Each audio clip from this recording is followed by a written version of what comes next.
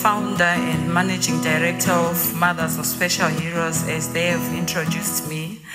And I'm so happy to meet other professionals who are involved in the care and education of people with special needs. I'll first by describing my organization. We are trying to assist, educate, and empower mothers of children with neurological disabilities, and we look at all types, for example, cerebral palsy, autism, spinal bifida, and many more. I'll go on to my topic, the vulnerability of mothers, caregivers, and guardians of children with neurological disabilities and their special heroes. We call them special heroes because they fight from day one. Immediately you are told your child has a special need, you both fight with your child, and that's why I call them special heroes. And I'm also a mother of a special hero, and I'll start by telling you my story, how I became a mother of a special hero. At 10 months, my son fell into a bucket of water. I had left him with a maid, and after that, he had no head control, he could not talk, he was non-responsive. So he developed what we call cerebral palsy. And as a mother, that is not what you expect. You expect your child to go the normal route, development milestones. You don't expect them to be taken for physiotherapy and speech therapy. So I just had to face it because it was now my story. Although my husband was always there for me, and I would like to thank him for that, because most men do desert their wives after they discover that their children have disabilities, but he was always there. But the reason why I called the organization Mothers of Special Heroes is because the mother is always there. I'll also talk about the fight against stigma, especially in Zimbabwe. And I'll just refer to my own personal experience. At one stage, my son relied on his back for movement because he had no strength in his limbs, especially lower limbs, so he relied on his back for movement. And I remember at church, some colleagues would say, "Why is your child moving like a snake?" And I didn't like it, but I just had to accept it because that was my story. I keep on saying it's my story because it's something that I was not expecting, but it happened along the way. And then I lost some friends because, you know, every time when I was carrying my son, he would be trying to touch people, to get hold of people, to laugh. But then people didn't like the fact that he had some signs of disability, and he always had saliva, he was always crying. So I lost a lot of friends, and they were saying, "We don't want your son close to our children because they will also be disabled at the end." So that was how I fought stigma at a personal level. I would just take my son to church, any other social gatherings. I didn't mind taking my son there because I felt he also needed a social life. So I made sure that wherever I go, I was with my son. I did not hide my son like most mothers would do. I made sure I took my son everywhere, and he played with other kids in that state. And up to today, my son is a very confident boy. I'll go to the next slide. According to statistics, WHO 2020, about 15% of Zimbabweans' population live with disabilities, and of the 15% is 2,250 million. According to the Ministry of Health and Child Care, there are only 4 government rehabilitation centers in the country, 2 in Harare and 2 in Bulawayo. most are privately owned and located in urban areas. So the reason why I had to highlight those statistics is because I was staying in a small town when this happened to my son, and then we had to move to a big city, to Bulawayo, so that my son could get rehabilitation, physiotherapy, and occupational therapy. So we had to go to Bulawayo, and I had faith that after my son received therapy, he was going to be okay. Of course, looking at my son's situation after the accident, he could not walk, he could not sit, he could not talk, he could not move his limbs, he had no head control. I thought maybe my son was not going to even walk. Even the doctor said he was not even going to walk, but I'm pleased to say today, my son, Tajuo Naishe, is now in grade 6. He can walk, he can talk. Of course, the speech is not so good, but I'm happy because I can communicate with my son. He can communicate with his siblings, he can go to school, he can use the toilet on his own. He's very independent. And up to today, I'm so grateful to everyone who supported me during that journey. It was not easy. And that's why in Zimbabwe, where I come from, I always tell the mothers of special heroes, we have about 400 mothers of special heroes in Bulawayo only, because we only started MOSH in 2021. And of those mothers, I always encourage them, fight for your child. And if there are mothers or special heroes in this hall, please fight for your child. Because without fighting for them, no one will fight for them. I fought for Tajuo Naishe, and I'm happy today Tajuo Naishe is growing up so well, although we can see that there are problems, there are challenges here and there, but at least we managed to get the maximum potential out of him. And when I'm talking of vulnerability of MCGs are mothers, caregivers, and guardians. I mean, they are vulnerable in terms of emotions, in terms of physical, financial, and economic, societal, family, spiritual. So we are going to look at all of those forms of vulnerability. Caregivers are usually stressed and frustrated. Imagine you are expecting your son to be walking at the age of 2 and they are not walking, they are only using their back to walk. It's so frustrating, you get stressed, and you need to try and stay strong because even the society will be judging you, and you are always looked upon as someone who has done something wrong. As a result, your child has become disabled. Even as a mother, feeling helpless is also what is also tiresome. You also get to meet other people and they will be continuously asking you why your son is like that, why are they walking like that, why are they talking like that, and it's also tiring. We go on to the financial aspect. Having a child, a normal child, is very expensive. But having a special child is much, much more expensive. I think if you're a parent to a special child, you can agree with me that it's very expensive to have a special child because they need rehabilitation and sometimes they need diapers. Like my son used diapers up to the age of 5, but now he's 9, he doesn't use diapers anymore. So it's very expensive, the kind of food that they eat. Sometimes the doctor will tell you to give them soft foods.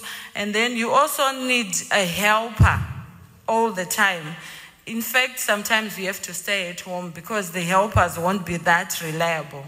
And then we look at the society. The society does not understand, especially in Zimbabwe. I don't know about other countries, but most people in Zimbabwe do not understand children with neurological disabilities.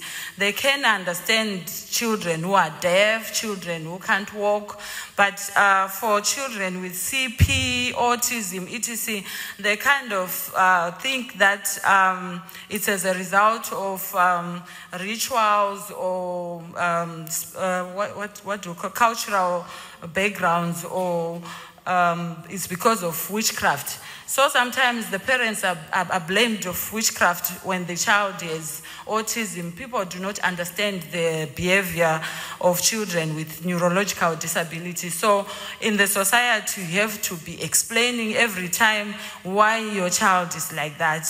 And it's not a good thing to be explaining all the time. And the economic challenges that we have is, we know in Africa, most countries are still developing and the economies are not so good. So it becomes very difficult for a mother with a special child to survive in such an economic environment, especially with the current economic situation in Southern Africa. People are finding it difficult just to get food. So imagine you have to take your son for rehabilitation, you have to take your son for physiotherapy, you have to take your son to school, to a special school, and the special schools are very expensive. And like I said earlier on, there are very few rehabilitation centers in Zimbabwe. I'll go on to the next slide, mental health. It's not easy to have a child with disabilities. You might be depressed, frustrated, and sometimes you might feel that, why am I the one who has such a child when everyone else has a normal child? And that could also actually cause a lot of mental problems to you. We find at MOSH, we do find some mothers calling me at 10, 12 midnight, telling me that, Chantelle, you know what, I'm sick and tired of this child. I can't even go to work because of this child. I can't relate well with my siblings because of this child. So it actually causes mental problems to have a special child, and you need a support system in place so that you don't break down. So as MOSH, we are trying to support mothers with children who have special needs. In terms of diapers, we do give them diapers every month. We also make sure that their children are doing art and music as a way of empowering the special heroes. We also have products that we are making, and they do sell them as a way of financially empowering them. And then we go on to stigma. Stigma happens at individual level, family level, societal level, and national level. When we talk of individual level, we are looking at the caregiver themselves. Sometimes it's not the mother of a special hero who is looking after the special hero, but it could be the grandmother. Maybe the mother has died, or they've ran away from their special child. We have cases, so many cases of teenage mothers running away from their special heroes because maybe they are not prepared to face what has happened to their children. Most people do call me a hero because it's not easy to take your story and get some lemonade out of the lemon that you have. I just had to make sure I change my career after what happened to my son. I had done a degree in marketing, but I had to change and do development studies because I wanted to understand my child. So it also helped me that I deal with the stigma at individual level. You hate yourself, you blame yourself. Like, for instance, for my own personal story, I had to blame myself why I decided to go to work when I had a 10-month-old baby in the house.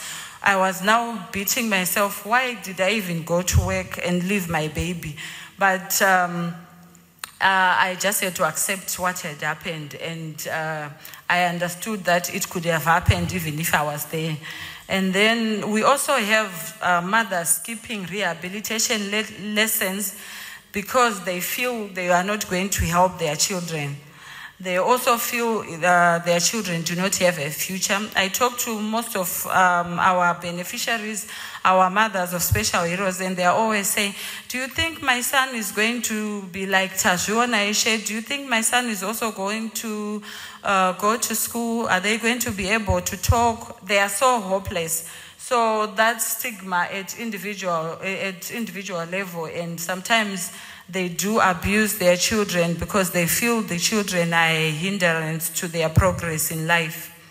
They also leave the children in the care of secondary carers like sisters, siblings, or housemaids, and that results in sometimes abuse of the special hero.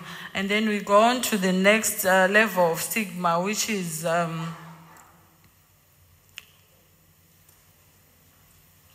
the next slide, please, which is societal level. In Zimbabwe, the society is not offering that support that is needed by a special mother so that they can raise their children, because we get shaming, public shaming, laughing, and sometimes we are called a witch because they believe you can't be giving birth to a child with disabilities. Obviously, there's something that we have done. And you know, with our culture, people always go and visit prophets and witch doctors, and they'll be asking why the child is like that. And obviously, the answers they won't get those answers like go with your child to physiotherapy, go and get rehabilitation. They will be told that someone is bewitching the baby, or you are the one who's supposed to bring a goat, and so on. So because of our societal beliefs, it's so difficult for the society to accept the mothers or the children with disabilities. Unavailability of disability responsive services like transportation and buildings. Most buildings in our country, or maybe in Africa, still do not have those like ramps, which makes it easier for people with wheelchairs to move around the buildings. So the unavailability also means that the society has not really accepted the fact that there are people with disabilities, because we are supposed to be having those everywhere. Wherever there are people, there should be those people, because we have these people everywhere, wherever we are. And then we go on to stigma at national level. Here we are looking at implementation of policies, or even introduction of policies in countries. Like in Zimbabwe, we are trying to push for policies that will also make it easier for mothers of special heroes to look after their children, like most probably getting grants so that they can be able to look after their children. We are also pushing for more rehabilitation centers so that the mothers are not lazy, or they do not feel like it's expensive to take their children to rehabilitation centers. So we have been pushing for the government to accommodate everyone and provide free rehabilitation services. There are very limited accessible facilities countrywide, and we are also pushing that they actually give us more facilities and schools which accommodate children with cerebral palsy, children with autism, etc. And then we are also looking at the rural areas, and in 2024, MOSH is looking at expanding into all provinces and rural areas so that we can actually make sure that we reach to each and every special hero in the country. Then we go to MOSH activities and milestones. I would also like to highlight that MOSH is only 2 years old, but we have been able to do those activities and milestones without funding. We have educational workshops that we conduct with local government hospitals, We also have CBD workshops with people who want to understand what's happening in terms of disabilities. We also do random home visits to our mothers of special heroes. We carry some groceries and we go and talk to them. We understand them. We understand where they are coming from. We see what's lacking there so that we can be able to help them. We have also been able to do vulnerability assessments, see how they are vulnerable, and see how best we can assist them. We have been able to do a research and development. We have a research and development department which has helped us to reach out to about 800 beneficiaries in just one city, which is Bulawayo. And then we have also managed to start sustainable and livelihoods projects, which we are going to showcase at our store. We do have peanut butter, MOSH peanut butter that we give our special mothers to sell. We also look for other products like sweets and biscuits so that they can sell, and vegetable produce. We also teach them catering and crafts making. And then we do have support groups in all areas, in all suburbs, be it high or low density suburbs. We are also involved in awareness campaigns. This past year we had a march, a very successful march around the CBD, telling the whole city that it's not a case to have a child with disabilities. It's just a matter of you having such a child one day. It's something that can happen to anyone. It's not a case. It's not a disease. It's just a condition. They're just different, but they are not less. We also managed to do an exhibition expo where we invited physiotherapists and other stakeholders involved in the life of a special hero, and they came and the parents were asking, and they were going around the stores and getting more information on how they can look after their special heroes. We also do medical and funeral insurance cover for our special hero, although it's something that is pending because of funds. We also provide assistive tools and devices like wheelchairs. We've also been able to engage with public hospitals to identify target groups, because it's not easy to just find target groups in the society that we live in, because some of them are still in denial, and you can't just go to them and say, I want to assist you since you've got a child with special needs. So we had to work with public hospitals to identify our target groups. We also educate MCGs on handling, on how to handle their children, and we offer sanitary pads and disposable napkins for our special heroes. We have monthly group birthdays for our special heroes. We do understand that some of them might not be able to do birthdays. They are only able to look for food and basic things that they can offer their special heroes. So we do monthly group birthdays. If we have special heroes born in December, we do a group birthday and we celebrate. And people think that these special heroes do not know anything. They do know they are special, but they are also intelligent.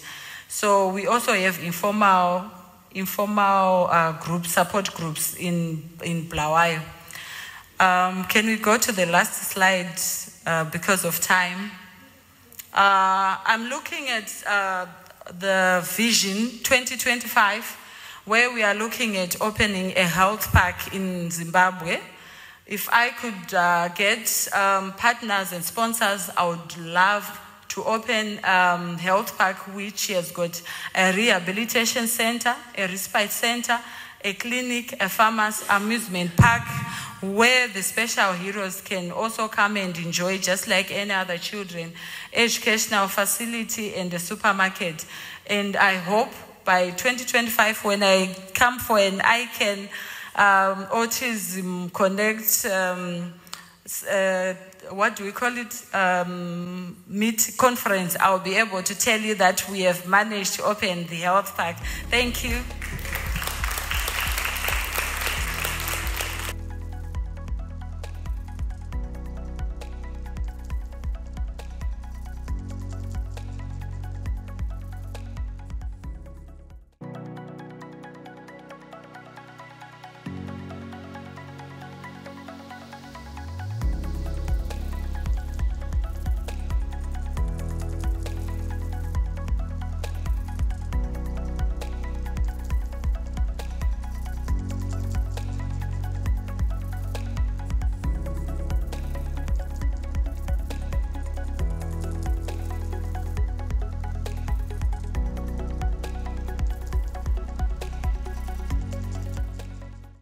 Good morning, everyone.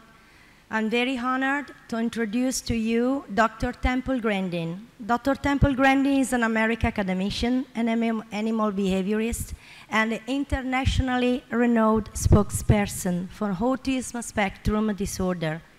Grandin is one of the first autistic people to document the insights she gained from her personal experience of autism. She is currently a faculty member of Animal Sciences in the College of Agricultural Sciences at Colorado State University. Based on her experience, Grandin advocates early intervention to address autism and supports teachers and professionals who can redirect children with autism in fruitful directions. She has been an outspoken proponent of autism rights and neurodiversity movements. In 2010, Temple Grandin was listed as one of the 100 most influential people in the world by Time 100, which named her in the Heroes category. In 2011, she received a double helix medal and has received many honorary degrees from many universities, including McGill University, Swedish University of Agricultural Sciences, Carnegie Mellon University. Grandin has been featured on major media programs. She was the subject of the Emmy and Golden Globe winning biographical film Temple Grandin. In 2018, Grandin has a feature in documentary This Business of Autism, which explore autism employment and the success story of autism employers. She has been written up in Time magazine, People magazine, Discover magazine, Forbes, and the New York Times.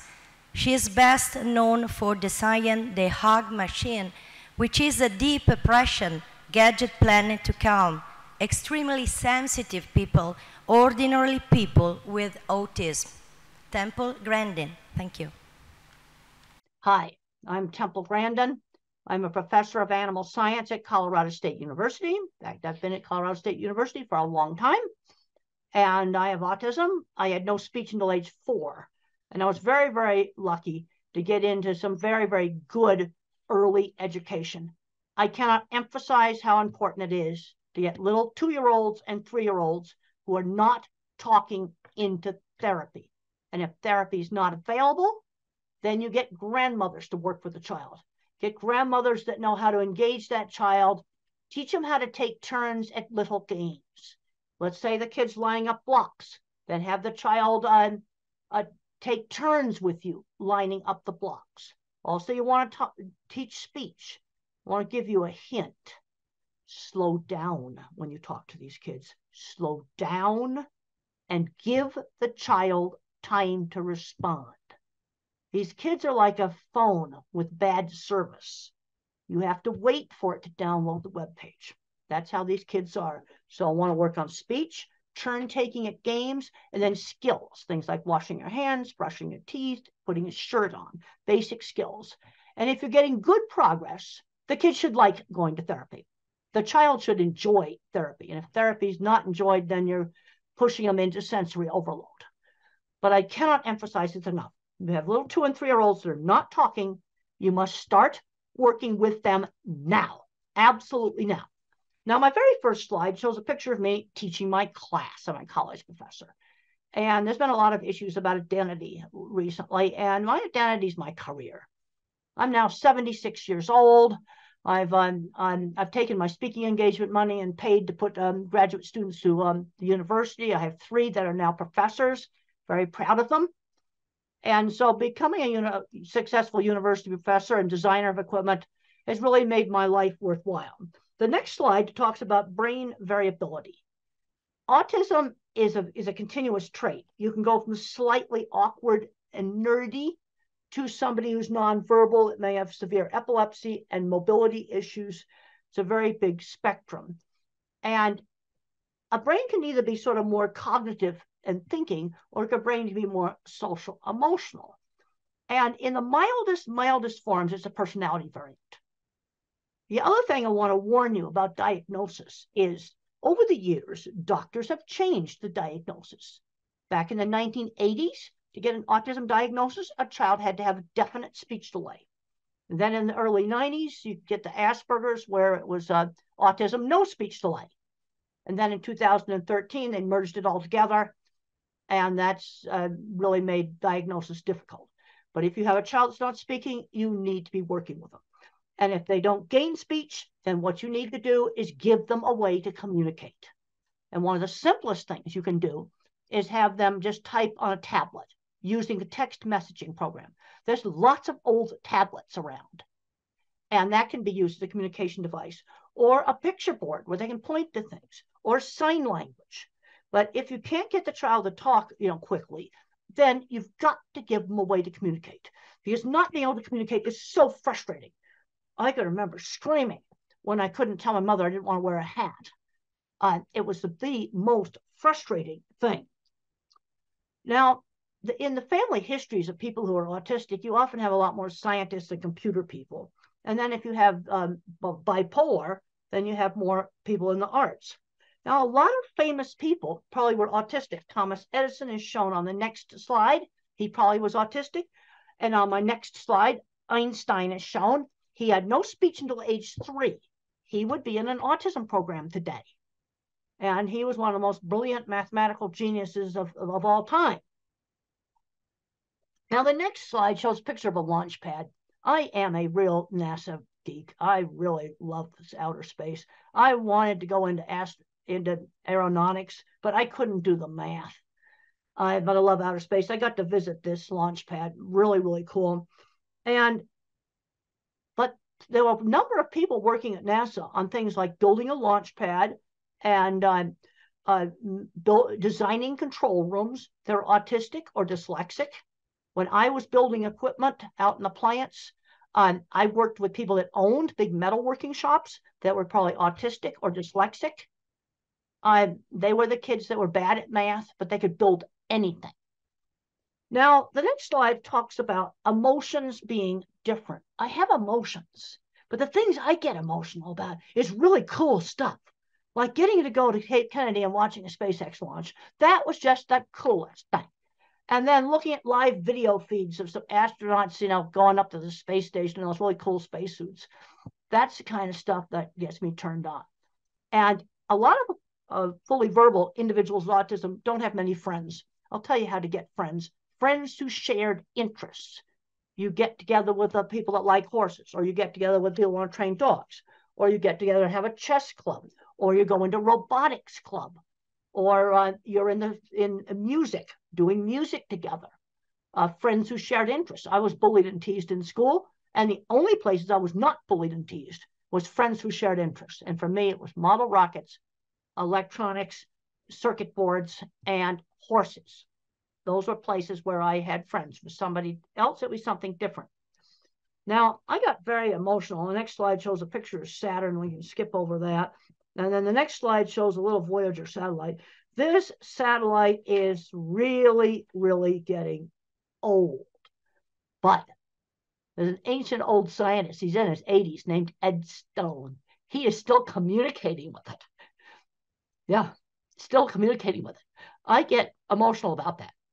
Ed Stone is communicating with this ancient satellite. I think it's 40 years old now. And it's his life. You see, I can relate to that because it's just something so cool. The next slide shows the ultimate NASA geek out. I got to sit at the head controller's station and mission control for the old space program. It's a picture of me there. Now, the next slide I talk about, just don't get hung up on the labels. Too often, I'm seeing kids where you're getting too much into the label. They say, well, the kid's got a label. He's not going to be able to do anything. I've heard this over and over and over again. He's not going to be able to do anything. Even with some of the kids that have physical handicaps. They'll say, well, he can't walk. They'll never go to school. They'll never get a job. But I worked with a lot of autistic people that owned businesses. This is what really frustrates me. So don't get hung up on the labels. Okay, we have a 3-year-old that's not talking. Let's work on getting them talking. And we also have to get them out doing things. Don't just hide the kid at home. Take them out shopping. and turn shopping into a learning experience. Well, let's talk about different kinds of rice. I know in India, there's all different kinds of rice, curry sauces and things like that. Let's let him pick out some of the things. Or you can say, well, Dad likes this food. Go get it off the shelf. Turn it into kind of a turn-taking game. Get them interacting, getting them to help with chores in the house. Now, I have grandparents. On the next slide, grandparents come up to me all the time, and they discover they're autistic when the kids get diagnosed, and they would be the milder type, probably with no speech delay. And where that diagnosis really helped that adult is it helped them with their relationships. That's where it really, really helped them. Because then I had a lady come up to me at the airport, and she said to me, well, that my book, Thinking in Pictures, helped her understand her engineer husband. Here's my book, Thinking in Pictures, my old autobiography, Thinking in Pictures. She now understood her engineer husband, who now that she had found out that about autism. You know, these kind of things are coming up all the time. But I'm seeing too many kids today ending up playing video games all day, and they're not doing anything else. They're not working in the video game industry. And I don't recommend the video game industry because a lot of that work's going to get replaced by artificial intelligence. I'll tell you the work that's not going to get replaced. Kinds of stuff that I did. Fixing motorcycles. That's not going to get replaced. AI is not going to do that. Hands-on jobs, a nurse, somebody who's a very good motorcycle mechanic. That's not going to get replaced by AI. And since I've been traveling really heavy now, I'm seeing lots of elevators that need fixing. And AI is not going to fix elevators, and elevators are not going to go away. So I'm going to tend to really emphasize the hands-on jobs because those are the jobs that AI will not take out. It's going to take out some programming jobs. Now, the next slide shows me standing in front of the vehicle assembly building. And I got really, really, really emotional because that's the most fantastic thing that us old folks did was go to the moon. And the next slide shows pictures inside the vehicle assembly building. And I got on the roof. And I found out later on I wasn't supposed to be on the roof. But that was just so much fun. So much fun. Okay, the next slide talks about some sort of foundation principles in working with these kids. Sudden surprises scare. Okay, so let's say, for example, a child has to go to a new school, or you're going to go visit some new friends. Maybe you show some pictures of their house. You show some pictures of the school. So it's not such a surprise. Okay, let's say they're going to travel on an airplane. Well, let's look at videos of airplanes. Maybe go to the airport and watch them take off. You want to reduce the surprise factor. The other thing you need to do is stretch these kids. We don't force them into something where they're going to get into sensory overload, but stretch them and then give them some choices. Well, we could do this game or that game. We could go to this store or that store. You give them some choices, and we've got to limit the amount of time they're spending just tuning out on phones and other electronics. Now, don't recommend it, banning it. Don't want to ban it. But what we need to be doing, an hour a day is plenty. The next slide shows just a picture of a really, really good teacher. And a good teacher knows how to kind of gently engage a child without causing sensory overload. The next slide just emphasizes the importance of turn taking in a game. And if you were to use a game that's on a phone, I want one phone physically passed back and forth. Physically pass the phone back and forth. So it's a true interaction. Now, the next slide talks about teachable moments. This is a 1950s way of parenting. And I think it's a really good way of parenting. If I made a mistake, we had sit-down meals, you had to eat properly. And if I stuck my finger in the mashed potatoes, mother did not scream no. She would say, use the fork. Okay, or if you have chopsticks or whatever, you use them. You use the utensils. She'd give the instruction instead of saying no. That's really important. Just quietly give the instruction. Now, obviously, if the child ran in the street, you'd have to, but I'm talking about things like maybe touching too much stuff in a store. You might say, only touch the things that you're going to buy. You give the instruction quietly. Okay, the next slide just talks about limiting video games. One of the things we've got to avoid is these kids just becoming recluses in their room. But then on the other hand, due to problems with sensory, and sensory problems are real, some of these kids need some time just to calm down, just some time to chill. And that is okay. But some of the recent research going on with the social media use, again, I don't want to ban this stuff. Some kids play a video game where they can talk to friends. That I don't want to take away from them. But they can't be doing this for 10 hours a day. That's something that they just cannot be doing. The next slide talks about just providing some choices. So you might say, well, you could do robotics, or you could do soccer, or you could be in a theater group, or you could be in the school band. You could do karate's. Cub Scouts is an American program for kids where they learn camping and other skills. So we're going to get out and we're going to do things, but you give them some choices. Now, the next slide shows a little child blocking his ears. Sensory problems are real. That's part of autism. And one of the ways to help a child that's afraid of something that's really, really noisy is to let them control it. Hair dryers, vacuum cleaners. Let the child turn that thing on and off where they control it. And I've talked to several families where the vacuum cleaner went from the most hated fear thing to their favorite toy when the kid could control it. Same thing with car horns. Let the child beep it. Now, if some kids wear ear protectors all the time to block out sound, if you wear those all the time, sound sensitivity will get worse. That is something you do not want to do. But to give you control, you can have those headphones with you all the time. Have them with you. They can be around your neck. They can be on the top of your head. Have them with you.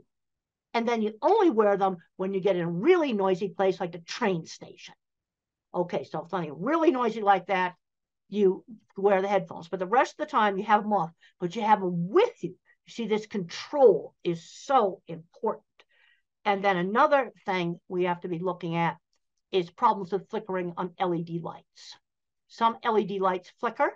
I just found out one of my students who's not autistic, but sensitive, that our beautiful new lecture hall has lights that flicker. In new construction, let's try to not build that. Let me tell you how you can find them. Take this thing out here, right here, put it on slow motion video, and take pictures of the room, and you'll find the bad lights. So what do you do if you have a classroom with awful lights, which unfortunately, I just found out that our beautiful new classroom has awful lights. Well, there's two things you can do. Put the desk over by the window, or go find an LED that does not flicker. Put it in a lamp that the child could bring to school and put next to the desk, and wear a hat with a brim. That will also help block out the ceiling lights. Just want to try to give you simple stuff that you can go. Now you can skip over the slide here about the headphones. We already talked about that. The next slide talks about sensory perception and autism.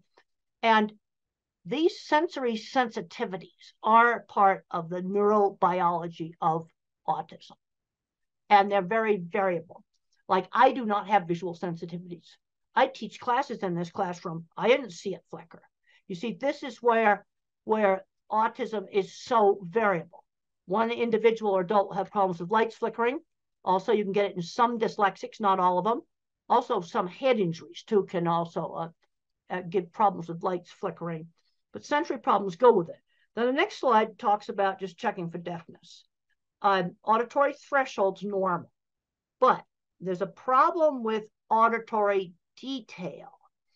It's very important when you're teaching these kids speech, slow down when you talk to them. Because when the parents talk fast, blah, blah, blah, blah, blah, blah, just want to blabber, you got to slow down when you talk to them. Give the child time to respond. They're like a phone with a bad connection. Give them time to respond. And even though the threshold for hearing a faint sound, if let's just give an example. If I said the word dog, maybe the child just hears oh. So when my speech teacher worked with me, they'd go dog, and then they'd go dog, really slowing down and enunciating the sounds. Now, there's three basic ways that speech can have problems. I had problems with hearing auditory detail. That's an auditory processing problem. Then I had problems with getting my speech out, almost like a stutter. But now the next slide just talks about echolalic kids. Echolalic kids are the ones that will recite TV show and movie scripts, things that they've listened to over and over and over again. But the problem is they don't know what the speech means. They don't know what it means. So what you have to do is find some lines from that movie that you can put in a real situation.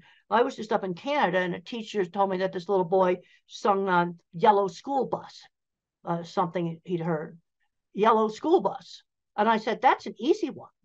When you go out to the school bus, which happens to be yellow, you say Yellow School Bus, that line from the script, just as you're going up to the yellow school bus. And you've taken that out of the script of some, kids program thing that they've played over and over again. And it tends to be something they've played over and over again that they pick up these lines from. The next thing I talk about is attention shifting slowness. You see, if you're a phone with only one bar of service or a computer with a very small processor, it's hard for me to multitask. It's hard for me to switch attention back and forth. This is why multitasking jobs can be so difficult.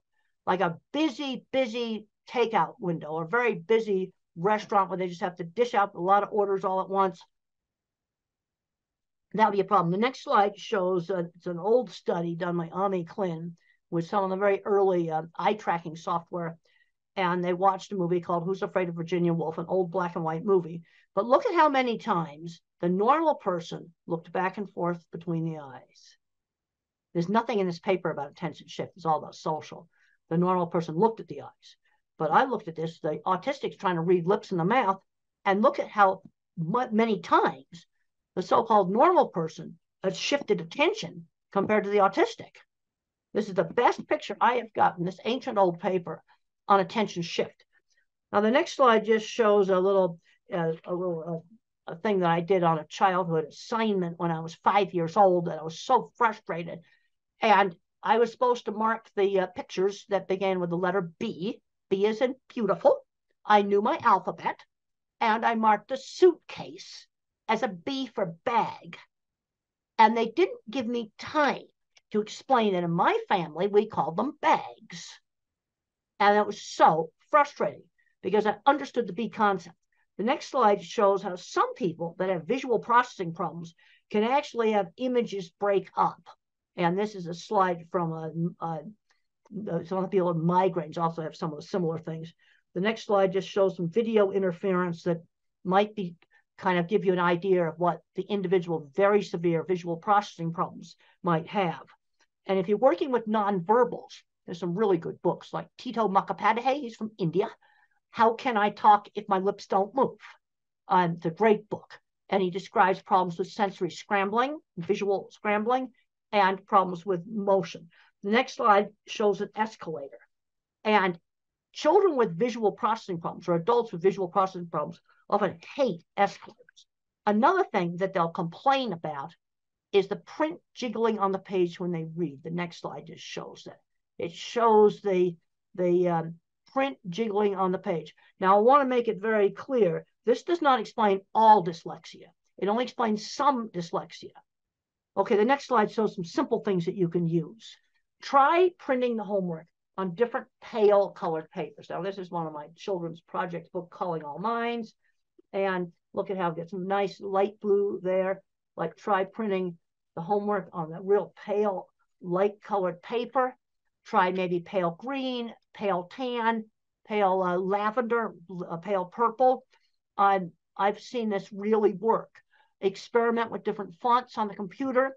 Experiment with different backgrounds. And that may work. It only works on a subgroup. And then I already talked about using the light to block out some of the bad lights. The next slide just talks about very severe sensory problems. Extreme efforts required to screen out background noise. For example, if I'm in a noisy restaurant, very hard for me to hear. And I also have problems with fast chit-chat conversations. They just go too fast for me to follow them. The next slide is the title of a paper called Environmental Enrichment is an Effective Treatment for Autism. That's the title of a paper. And what's done in this is you might hold a warm cup and then smell maybe cinnamon. Okay, so you're stimulating two senses at the same time with a lot of emphasis on touch and smell. Or you might listen to music and hold a cold water glass. You know, very simple things. And what you're doing is always changing those things.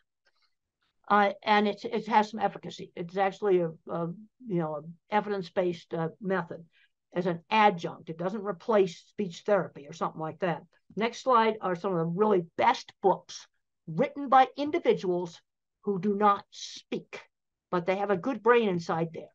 And my favorite is the one from India, Tito Mukhopadhyay, How Can I Talk My Lips Don't Move? It's my absolute favorite.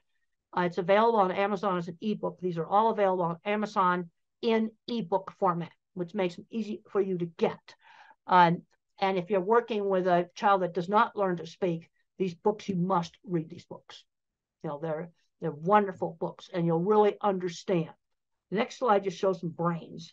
And the thing is when you hear a word, you see a word, think about it, different parts of the brain turn on. Now, where we've got a problem in the brain is lots of times with the interdepartmental communication between these different parts. The next slide just shows, next two slides just show some really cool brain scans that were done on me of the interconnecting circuits. And then we can go down to one that says axon projection field much less organized. One of those is mine, and the other one is a so-called normal one. And this explains why I had problems with expressive speech. I had less fibers for speak what I see. The next slide just circles the less fibers. And then on auditory, I got just a little tiny one. I'm not auditory. The thing I can't emphasize enough, it's showing in the next slide, there's a three-dimensional drawing drawn by an autistic child, develop the kid's strengths. And this is something I really emphasize in one of my newer books, Visual Thinking, The Hidden Gifts of People Who Think in Pictures, Patterns, and Abstractions. Work on the strengths. So how do you figure out what a kid's strengths are? Well, visual thinkers like me like to build things, and we like to do drawing. Art and mechanics, those two things go together. You might have another kid who's mathematical.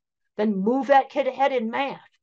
Or another kid that loves verbal facts. These are history lovers. And move them ahead in the thing that they're good at. The next slide just talks about my ability in art was always encouraged. And I was encouraged to do lots of different art. Because a lot of these kids just want to do the same anime character over and over and over again. And people get bored with that. No, we need to be broadening it out. I would draw a horse head. Let's draw the whole horse.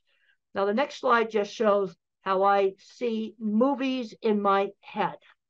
Everything I think about is a picture. Where the mathematical find things in patterns, I think in pictures. Also, really pay attention to detail. I've got a picture there of eclipse shadows through a tree. And being a visual thinker, somebody who really thinks in pictures, this was really an asset for me in animal behavior because I looked at what the animals were looking at. That's what I did. Other people couldn't, they think in words. They couldn't understand, why would I want to look at what cattle were looking at? That's kind of ridiculous, but it's important. Next slide just shows seeing a car through the fence, picking up little details in the environment. Animals live in a sensory-based world. They don't live in a word-based world. They live in a sensory-based world. Next slide just talks about some things that have been learned about autism on auditory capacity, much really good pitch discrimination, hearing unexpected sounds. The next slide just shows a curved cattle handling facility. Being a visual thinker really helped me in my work. It was really, really good. The next slide shows how they recreated one of my projects for the HBO movie. And one thing about the HBO movie, Temple Grandin, that is available from the streaming services, it shows how I think visually. It is absolutely accurate on how I think visually. Next slide just shows starting my career in construction and design. And mentors are important. My mother, my speech teacher, my third grade teacher, I had a great science teacher who encouraged me and got me interested in studying. And then there was a man named Jim Uhl who saw my skills and mentored me in getting my business started. And the next slide just shows one of my drawings. One of the things I learned is when you're weird, when you go for an interview, I would just show off my drawings. I would just show off my work. Here's some right here that I like to show off on Zoom. I would simply show my work, show the portfolio, rather than just trying to do the interview. The next slide just talks about showing the portfolio. I would show off the work. Or if if somebody's really good at a lot of computer stuff, they might show off a computer they built or show off some programming they did. Sell the work rather than yourself. The next slide just shows big, complicated piece of equipment. Yes, I worked with people that had autism that built these things. This is what gets me very frustrated as I go back and forth between the educational world and the autism world and the industrial world. We have a big issue right now with skill loss. We don't have anybody to fix the elevators. They're in the basement playing video games on an autism diagnosis. Next slide just shows some people looking at it and just mentioned that there was a lot of autistic people that I worked with that owned shops. But one of the mistakes that's been made in a lot of countries is taking the hands-on classes out.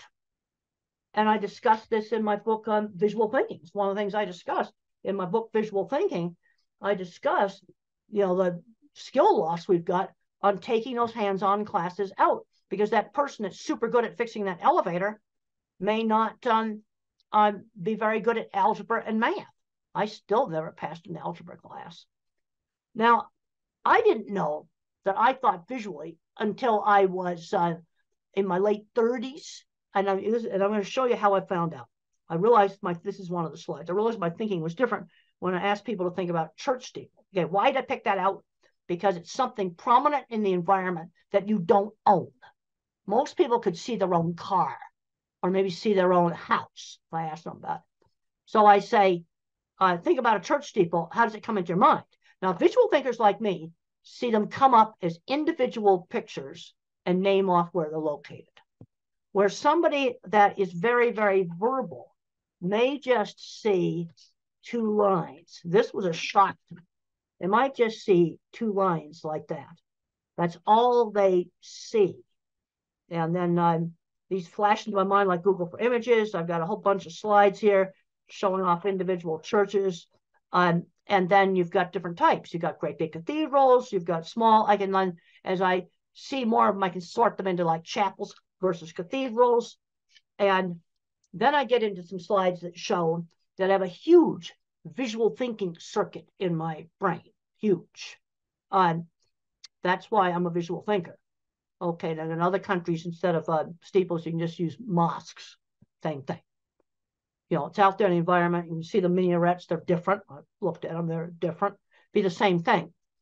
But it's not something that most people pay attention to the same way they would their own. They'll think about a house. Then you might see your own house. That's why I don't ask house. So I got two slides there showing my big visual thinking circuits. Then I got a slide where it shows like working memories pretty well shot. This brings up another accommodation that can save a lot of jobs. And it says, use a pilot's checklist. The slide that says that. I cannot remember long strings of verbal information. Let's say it's something simple like cleaning the ice cream machine at McDonald's. Well, I need a checklist for the take apart steps, just like a pilot checklist. Cleaning steps, 1, 2, 3. Reassemble, put it back together steps. Because if they just go yak, yak, yak, yak, yak, yak, I can't remember. I have a terrible working memory. And I need an external working memory. And there's many, many jobs where using a pilot's checklist format would save a lot of jobs. Just let them write down the steps. And you can look pilot's checklists up online. And on for a big airliner, you might have 100 items on the checklist. They don't throw 100 items at the pilot. It's chunked, pre-taxi, pre-takeoff. It's put into different parts of the flight. That'd be similar to take the ice cream machine apart, then clean it, then put it back together. But there's a lot of situations where using pilots' checklists would save a lot of jobs, because employers will go, oh, I want to show them how to do that. He's stupid. Well, this is where I need that external working memory. The next slide is a super important slide on the different kinds of minds, which is a major theme in my book, Visual Thinking. And the correct name for my kind of mind is an object visualizer, because everything I think about is a picture. And the kinds of stuff that we're good at, art and mechanics, because you can see how things work. Art and mechanics, also photography, but that's what we're doing good at. Horrible at abstract math.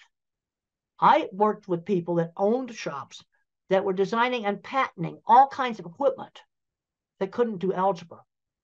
You see, this is where the hands-on mechanical genius, it's a different kind of mind. Then you have your visual spatial. This is your pattern thinker. This is your mathematician. This person thinks in patterns. Patterns, not pictures. They're going to be your chemists, programmers, physicists, things like this, things with math. And then you have the person who's a verbal fact thinker. They think almost completely in words. And if it's an autistic person, they often love history. They often love facts about maybe sports, different sports and things like this. They'll know all of the words for all the different players and things like that. So let's look at the jobs for these different kinds of minds. My kind of mind, mechanical stuff, fixing stuff, inventing mechanical stuff, photography and art. Mathematicians, computer programming, electrical engineering, the more mathematical parts of engineering. Because one of the things I've found in working with these big food companies is that the shop people, people like me, invent mechanical equipment. The more mathematical mind has to make the refrigeration systems in a food processing plant work and make the boilers work. That stuff requires more math. So you need the mathematician mind to do engineering. But you also need my kind of mind who can't do algebra to work on the mechanical things. And then what the verbal thinkers, good jobs for them, specialized retail. There's been some really good successes in selling cars, selling specialized business insurance, selling sporting goods, where they're recognized for their knowledge of the products, you know, selling phones, and not try to sell somebody the most expensive phone, but sell them the phone that's right for them. Because where we're really falling down is on the job front, getting them into jobs. Let's start off with chores for little kids, 11-year-olds, maybe helping out at a fruit stand or, you know, some little market stall, doing a job at a community center, walking dogs for people. I want them doing something on a schedule outside the home. Really important, because the moms often tend to overprotect, is that they're legal age, they need to get a real job. And you need to just figure it out in the neighborhood. This is one thing I've noticed when I've gone to a lot of countries, there's a lot of little tiny small shops. And I drive by those shops and I'm going, oh, that little clothing store would be perfect for this autistic girl to start doing some work in. And you just set it up in the neighborhood. Mother did that with me. When I was 13, she got me a little sewing job with a local seamstress who worked out of her home. It was just something done in the neighborhood. But they've got to start learning how to do things outside the home. This is really, really important. So we start making that transition to work before they graduate from high school. I cannot emphasize this enough, because work skills are not the same skills as academic skills. Now, I was a goof around student until my science teacher motivated me to study, because being a scientist, you had to study. And I made up for like 3 years of high school where I goofed off really quickly. But I'm seeing too many kids where they're not learning how to drive. They're just not learning any skills. Okay, when I was 8 years old, the next slide talks about use a variety of teaching methods. When I was 8 years old, I couldn't read. Mother taught me with phonics. I already knew my alphabet. And she would read out loud, find a book that I was interested in. We had a book in the US called The Wizard of Oz, a really fun book.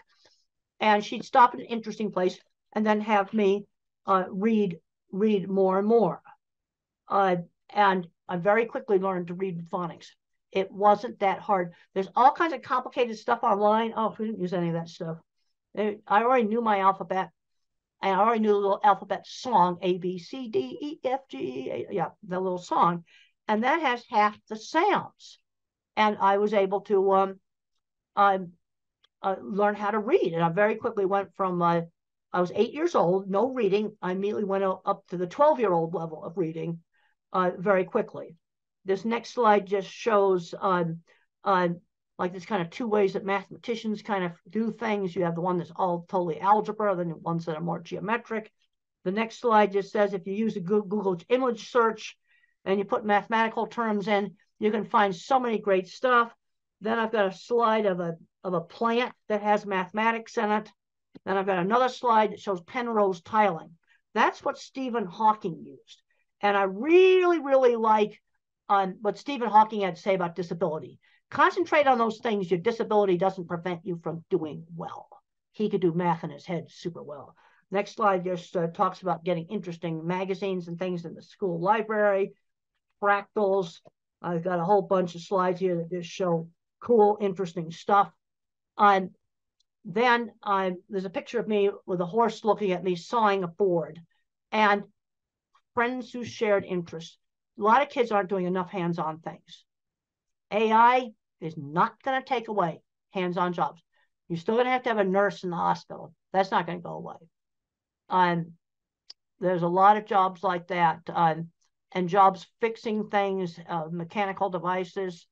Yeah, there's a lot of things that 3D printers can do, but guess what? Somebody has to fix the 3D printer because it's a mechanical device controlled by a computer.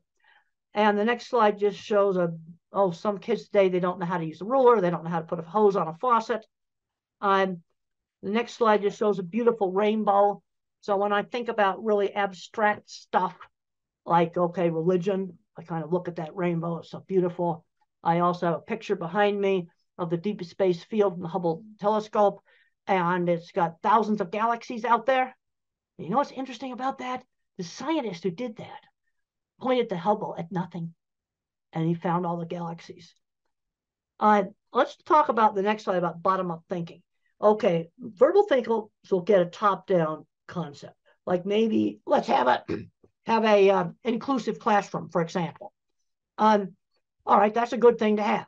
I want to see autistic kids mainstream into a regular classroom. But how do we do it? Bottom up, I'm thinking specifics. Okay, the LED lighting issue and the flickering. Bullying has got to be gotten under control.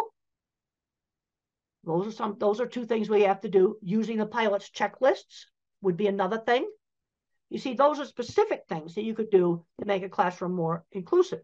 The next picture just shows autistic kids sorting different things in his mind. And my mind's like a spreadsheet. So when I was a little kid, I said, cats are smaller than dogs.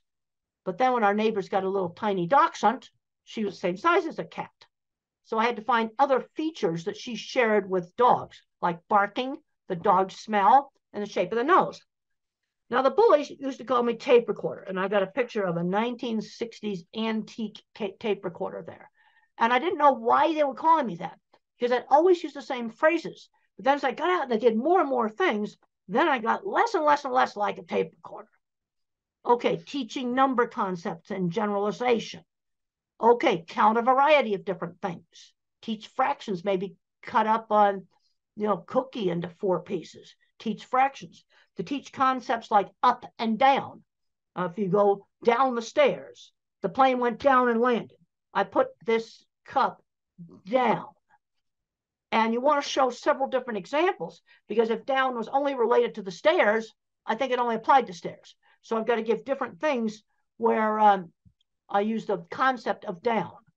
And then the brain pictures there just show that looking at things is more interesting than people. Yep.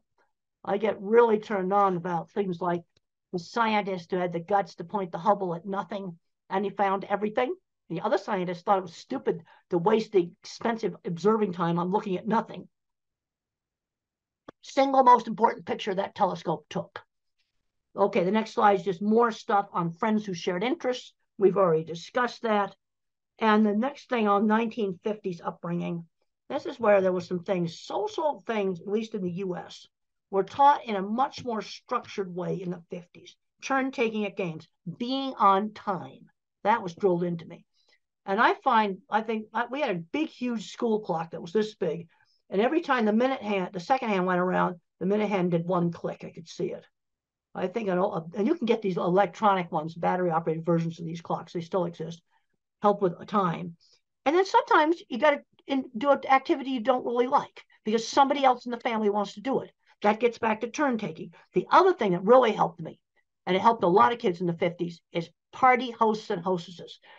In the 50s, when we were 7 and 8 years old, we had to dress up in our good clothes, and we had to like pass the snacks around, greet the guests, be little hosts at the parties. And my brother's not autistic. He hated those parties, but he admitted they helped him become a bank vice president. Because I just read in the Wall Street Journal just the other day that college students are just scared to death to go up and talk face to face. Those parties were important, and they're an easy thing to do, and they don't cost anything. And then just being cute to say please and thank you. Basic polite, what I'm going to call just being polite.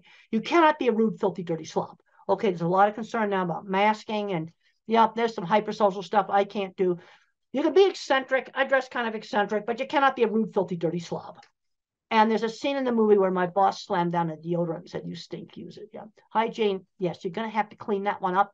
Just that simple. The other thing that's really important, shown on the next slide, is how parents and the teachers need to work together as a team, where the rules are the same at home and school. And my mother and the local teacher kept really in close contact with each other.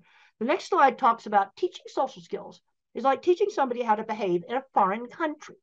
Like, for example, in the Middle East, if I were to lift up my foot right now, my hand up, not my foot, I won't actually do something that's rude in the Middle East. Put my foot up and show it to the screen, that would be the rudest thing I could do. Now, normally I wouldn't do that anyway, but there'd be other situations where I might just accidentally do that. I have no way of knowing that's rude unless somebody tells me. Well, that's sort of how teaching everything is. Teaching shaking hands, ordering. I'm seeing kids that have never ordered food in restaurants. That's ridiculous. Shopping. 16-year-olds doing well in school and they've never gone shopping by themselves. This is ridiculous. The next slide, I got to visit the Jet Propulsion Lab. Those are the guys that run mission control. Eccentric's fine. Red hair is fine. Dyed hair is fine. Filthy, dirty slobs are not okay. Now, the other thing just shows some of NASA work stuff. And when the space shuttle got canceled, the scientists cried. It was the saddest thing you ever saw. Anger doesn't cut it at work. People who throw tools get fired at NASA. Now, I'm trying to get through all of this to stay within the hour. I think I'll be able to do it. Now, rules. Which rules do I really have to obey? Now, I have to obey, you don't do really bad things. Like just break into stores and steal stuff, destroy property, kill people. These are things that in most societies you just don't do. Then you have the courtesy rules. They're different in different cultures. Saying please and thank you, for example. Then you have illegal but not bad. Those are some rules you can break. A little bit of speeding is okay. Too much speeding, absolutely not. And then you have rules. I call them the sins of the system. These are getting so sensitive right now, I just about won't even mention them. But they're things that can get you in more trouble than the really bad things that are forbidden in every society. I mean, just wrecking property, killing people, stealing stuff. That's stuff that in every society. But these are things where I'm just going to say this list is expanded. And the penalties are really, really severe. And you don't touch these dogs. They bite hard. Don't touch them. And they're getting so controversial, I don't even want to mention them. Okay, teaching values. Teach the golden rule, one specific example at a time. Treat others the way you want to be treated. So I'm thinking about the 2 wallets I got helped get returned at the airport. That's not Mother Teresa, but it's something good. Those people are very happy to get their wallets back. That's treating others the way you want to be treated. Also, the TV shows I watched in the 50s had much better values. Oh, see the rubbish that's on TV now today. We'll just leave it at that. Now, another big problem that I had, and I got to have time to talk about that, is problems with anxiety. And a lot of these anxiety is biological. The next picture shows my squeezing machine. And the squeezing machine, deep pressure, helped calm me down. And for some individuals on the spectrum, deep pressure is really common. I found out that my fear center was bigger than normal. The next slide. And I used to be terrified of public speaking and terrified of airplanes. And one of the ways I got over being terrified of airplanes was getting to ride in the cockpit and making aviation interesting. Take the thing they're scared of and make it interesting. Things get interesting. They tend to be less scary. But I have been taking antidepressant medication for the last 40 years. I'm on an old drug. Okay, it's fully explained in my old book. And you know what? The meds haven't changed. The generic meds are the same stuff we had 25 years ago. And so thinking in pictures is still accurate. We just did some revisions just a couple of years ago on it. And if you're thinking about, especially for a teenager or adult taking medication, I'd recommend reading a chapter that I call A Believer in Biochemistry. But a big mistake made with antidepressants is too high a dose, way too high a dose. Starter dose or less. Because if you go too high a dose, you get agitation and insomnia. No, the medication saved me. Colitis and other very bad stress-related health problems cleared up. They really helped me. That there's way too many drugs given out to little kids. Way too many powerful drugs given out to little kids. I'd take an old-fashioned antidepressant, Prozac or fluoxetine or sertraline, that's Zoloft, or Celexa. Some of these other drugs also work well. The next slides just show a rear view of my squeeze machine and how you can do cushions for doing deep pressure on children. There's another slide there showing swinging a child. And sometimes when you swing a child or when a child rides a horse, they say their first words because of the rhythm. Another slide just shows a weighted vest. These are things you can try. They don't work for everybody. See, this is the problem. Work for some and not for others. But if you work on kind of desensitizing to touch, that can be really, really helpful. You see, I could control the squeeze machine. Let's get back to this whole thing of control. Exercise. A lot of kids aren't getting enough exercise. I got a slide in there saying I do 100 sit-ups every night. I hate every one of them. Burst of hard exercise really can be helpful. Really helpful. Then my elementary school life skills training, we talked about the party hostess. Another thing I sold candy for charity, and I was shopping by myself, a little toys. I got a little allowance, and I'd buy comic books with that. But if I wanted this little toy airplane, I had to save for 2 weeks. I was learning how to save money when I was 7 and 8 years old. The next slide just shows my work experience. I had a lot of work experience before I graduated from college. This is really important. I cleaned a lot of horse stalls. I had a little sign painting business. And I had to learn how to make a sign that somebody else is going to want. And my first sign was for a hair salon. So I put shampoo lady on it from a brand of shampoo. The next slide shows an ugly shed that I made look nice.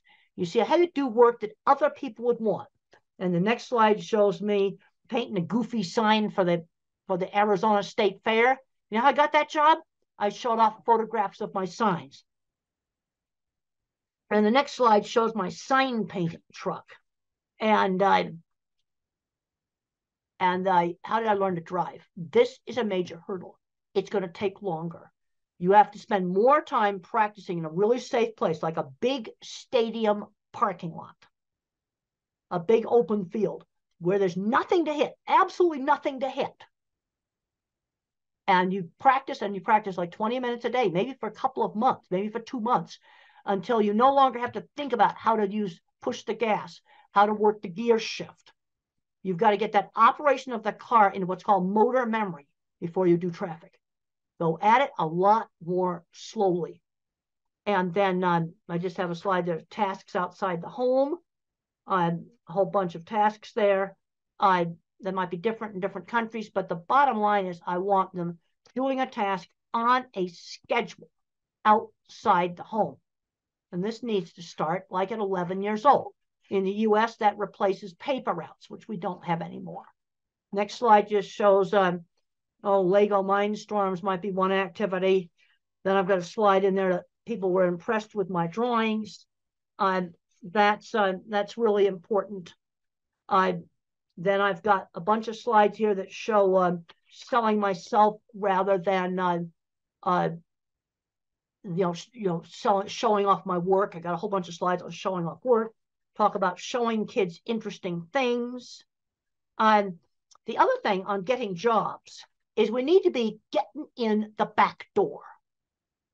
And there's a picture in there that shows the Swift plant where I first started. And I met the wife of the plant manager. Yeah, you see, use connections. And then there's my, I was wearing this shirt that's in the Cowgirl Hall of Fame when I met them. Using, connections to get into jobs, finding mentors. I know I'm running out of time here. Got to just rush through this. Finding mentors.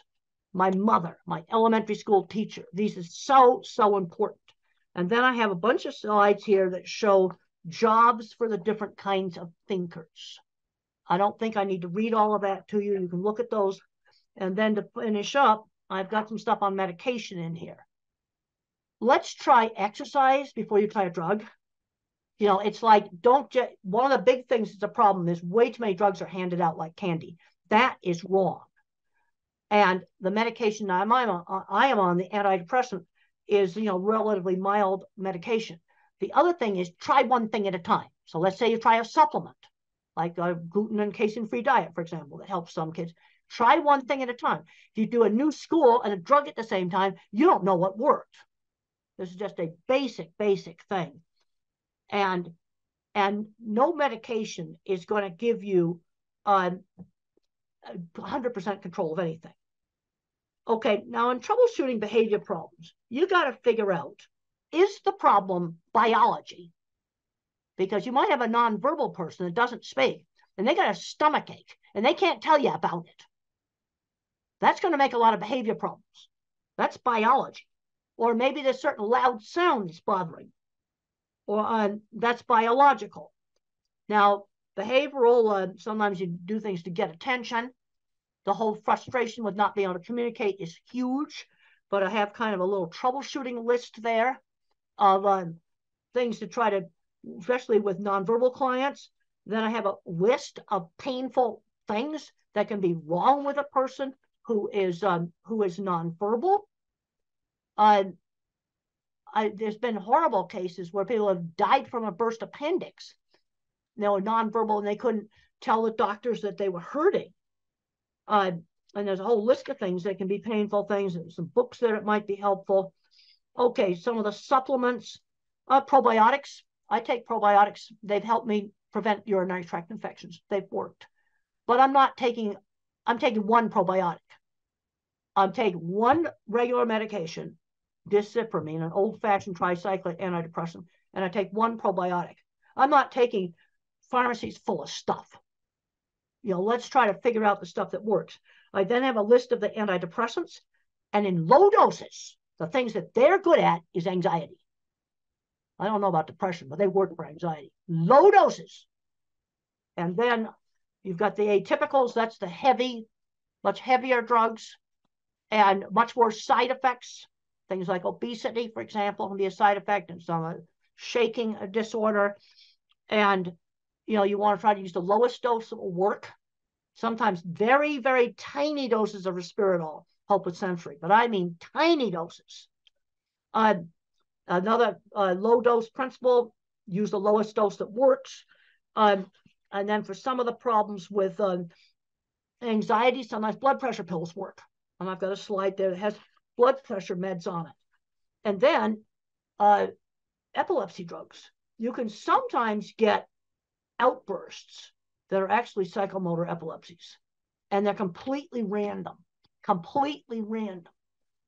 They can be calm listening to music and have an attack, and we treat it with epilepsy drugs.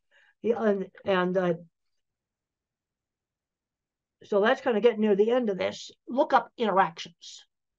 I'm finding that, let's say you're taking 4 different medications, make sure they don't interact with each other. And you can look that stuff online. It's readily available. But there's a tendency sometimes to just okay, we got one little problem, we throw another drug at it. That's wrong. But on the other hand, I'm not anti-drug because I think this medication saved me that I'm on. And I write about it in this book. And even though it's 27 years old, it's still accurate because the generic stuff's still the same. And I'm taking a probiotic that prevents urinary tract infections that the doctors couldn't figure out how to stop my urinary tract infections. Now I just take it. They gave me antibiotics to clear it up. And then what the probiotic does is it prevents it. And that's worked for me. Now but that's two things. That's not shelffuls of stuff. Well, I think we've run out of time. I had an hour, and it's been wonderful talking to you by video. I think we've covered a lot of stuff, and it's been great to be here by video. And I want to thank the hosts there for staying on and letting me talk to you, because I do a much better talk when I got people there I can see and talk to. Okay, thank you.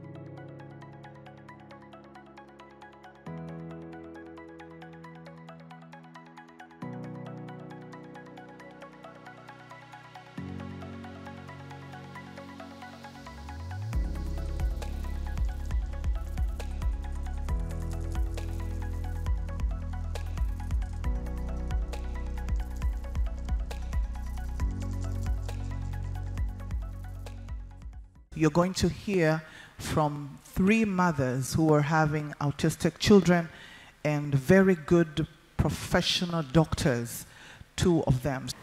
So maybe I can start as a parent, and I know most of us parents here would be wondering, especially parents from Africa. So we're wondering, what are the more advanced interventional therapies, across the world? Because in Africa and in Tanzania, to be more particular, we're already used to the normal basic therapies. So we would like to know from you, doctors, what are the more advanced, intervention therapies out there? Yeah.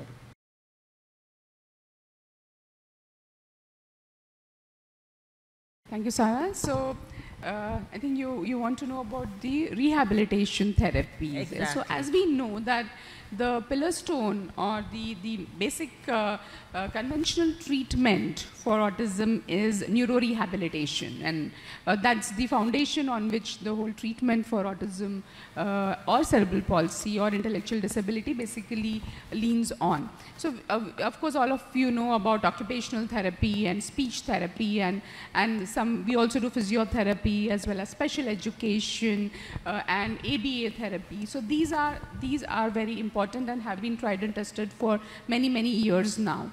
But what we also have, especially in India now, we have aquatic therapy. So aquatic therapy is, children love water, right? So basically if you make them like swim in water or do specific therapies in water, they calm down better and it helps them concentrate better, their coordination improves. So coordination is one of the major issues in children with autism. So aquatic therapy has a big role to play in a comprehensive part, as being part of a comprehensive treatment for autism. Apart from that, of course, sensory integration therapy. We are aware of sensory integration therapy as a part of occupational therapy, but it's a science in itself because the information processing is a problem in children with autism. So sensory integration therapy, then art-based therapies, animal therapy. I think it's a beautiful therapy. Children are very sensitive and the animals are so sensitive, like we have trained dogs, and horses are a very good medium who sense the children's despair or their moods very well and help them settle down, and they work together beautifully. So animal-based therapy has come up as a part of, as one of the treatments for autism. So what we believe in India and in Neurogen is that it's important to do teamwork.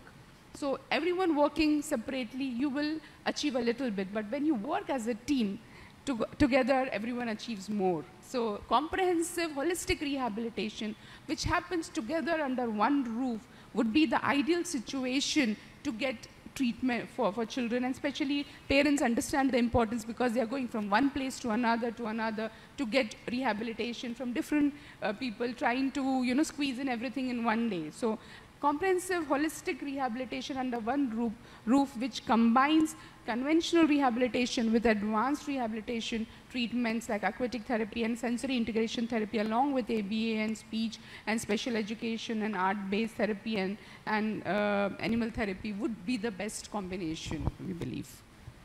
Thank you very much. Thank you, Dr. Nandini. That was very well answered. But to answer your question, what is required, as Dr. Nandini said, is comprehensive rehab. In autism, the children require occupational therapy, speech therapy, behavioral therapy, psychological therapy, special education, art therapy, aquatic therapy.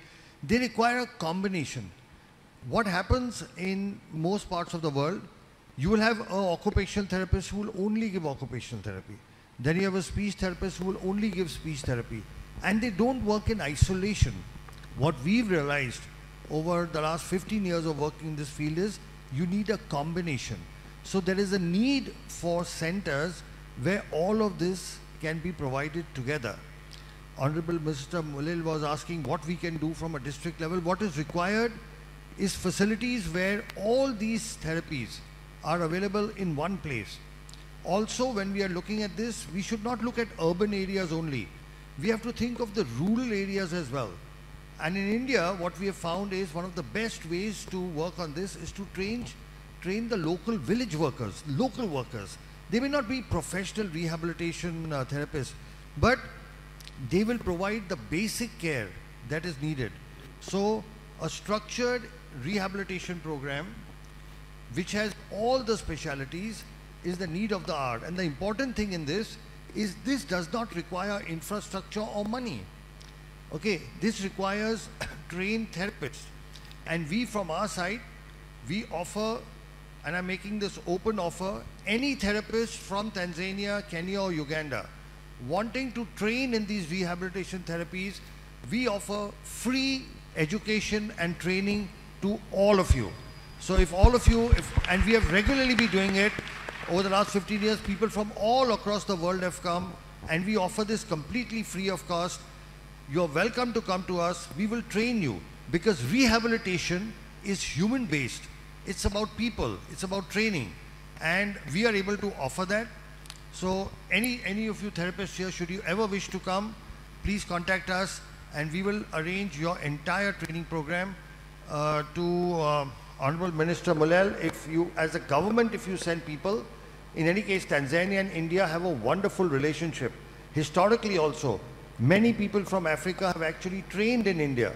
You know, from the administration, civil services, military, we have a very good education, and we want to continue with that. And we will offer training, comprehensive, very good training at no cost at all. So this way we can improve the basic of this thing, and we are also willing to conduct training programs here. We've already conducted several training programs. We've conducted in Kenya very huge one-week programs where our people, so in case it's not possible for people to come, we come and train again at no cost at all. From the actual practical training, we give literature, books, lectures, and make it a very comprehensive program. So that, I think, will be part of our Tanzanian-Indian partnership as we go ahead. Thanks very much, Dr. Sharma. I think, one, I like the assurance that you can train, your institute can train our therapists. I think that's very positive for us as parents and as professionals. Thanks for that. And I'll ask Madam Kate to go. Yeah, me as a parent, I already know like what are the autism physical symptoms. Like my son would run around the whole time, like flapping hands or having repetitive behaviors, playing with keys and all that. Do we really know what is happening in that child's brain?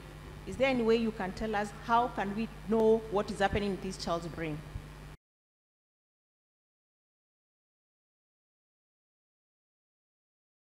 It's really important because so many parents come to us and say, oh, my child looks absolutely fine.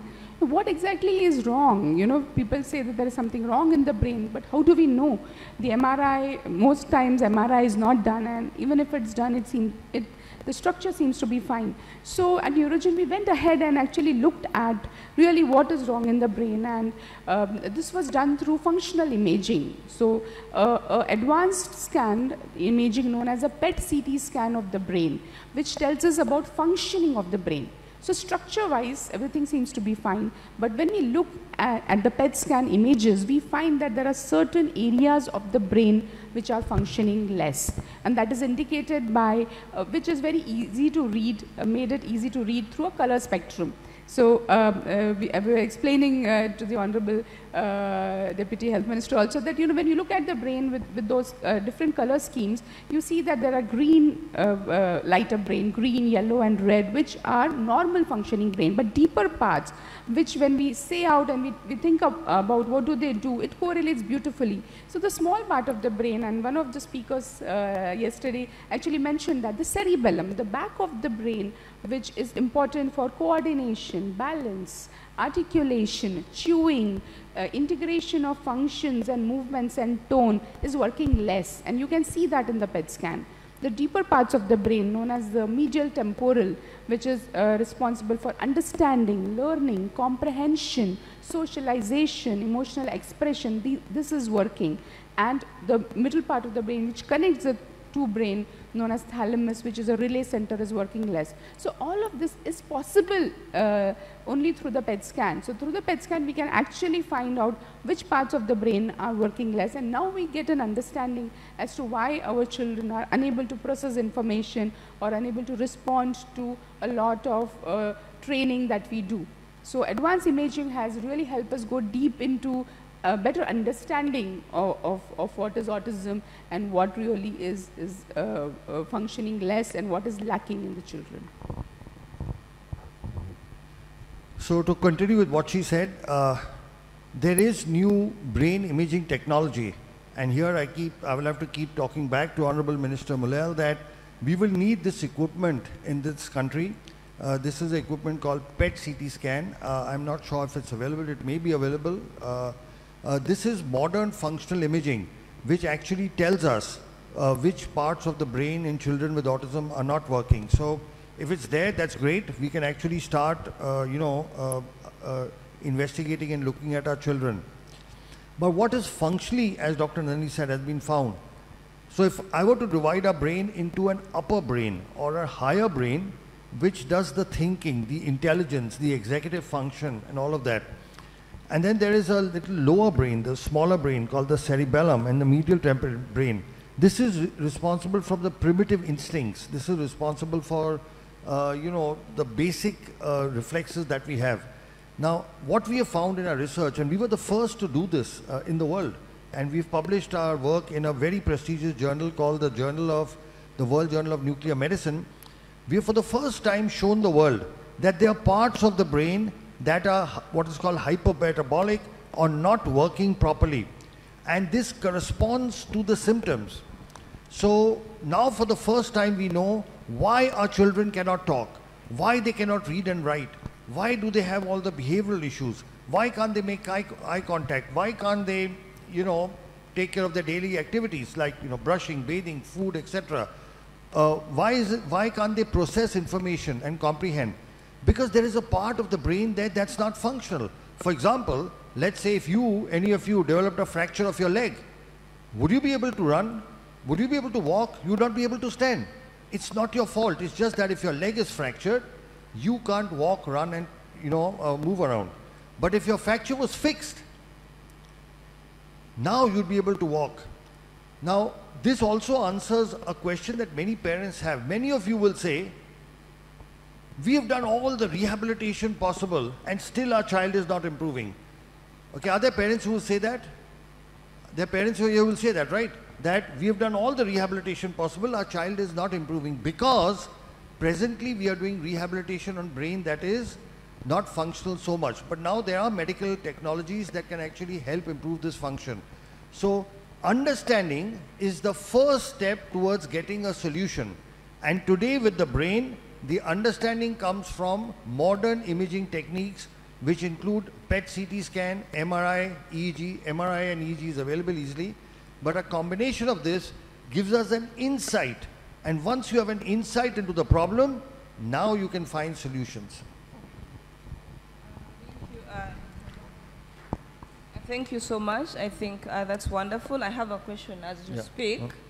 So there is this brain, you've done your imaging, you've done the PET scan, you found there's something in the brain. I've heard there are new treatment modalities, hyperbaric oxygen, therapy, ozone. What is the role of those treatments in either treating or alleviating the symptoms of this brain?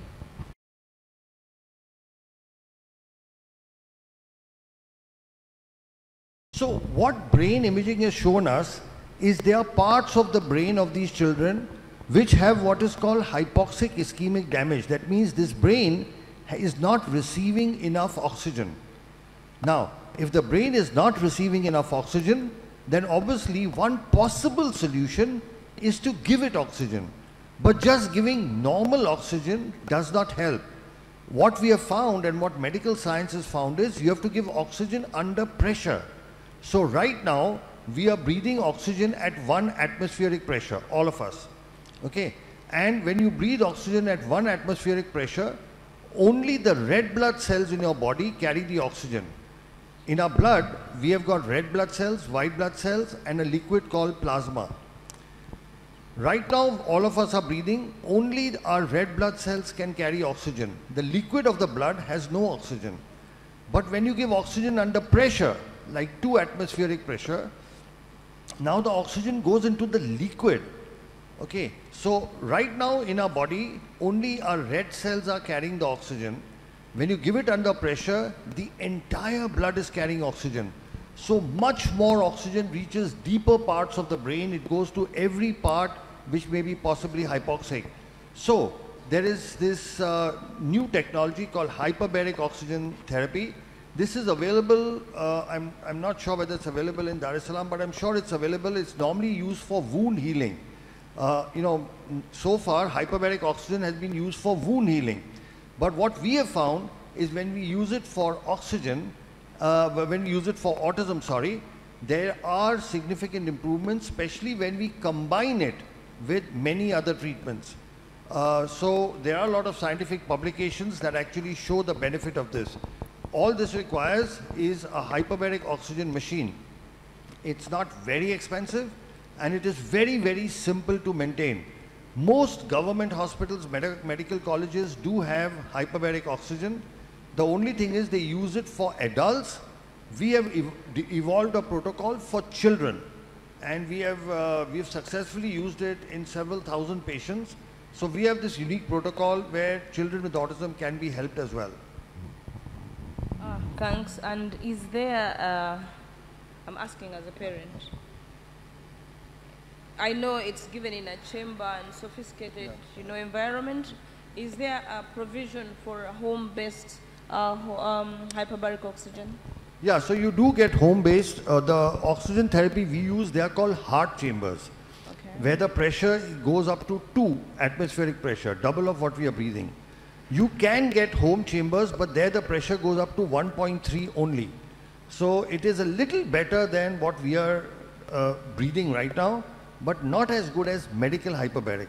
Also, those soft chambers are extremely expensive, and then once your child is finished, you don't have any use for that. But you can give home hyperbaric, but the pressure is much less. It's 1.3, whereas we need between 1.8 to 2. Okay, thank you. Thank you very much. Dr. Alok or Dr. Nandini, the ozone therapies and the HBOT therapies, that is hyperbaric therapies, they make a lot of sense to me as a parent because I've gone through that. Can you explain to us or to parents more about the regenerative medicine or the cellular therapy and how is it effective to autism and other neurological disorders like cerebral palsy or stroke or any other neurological disorder?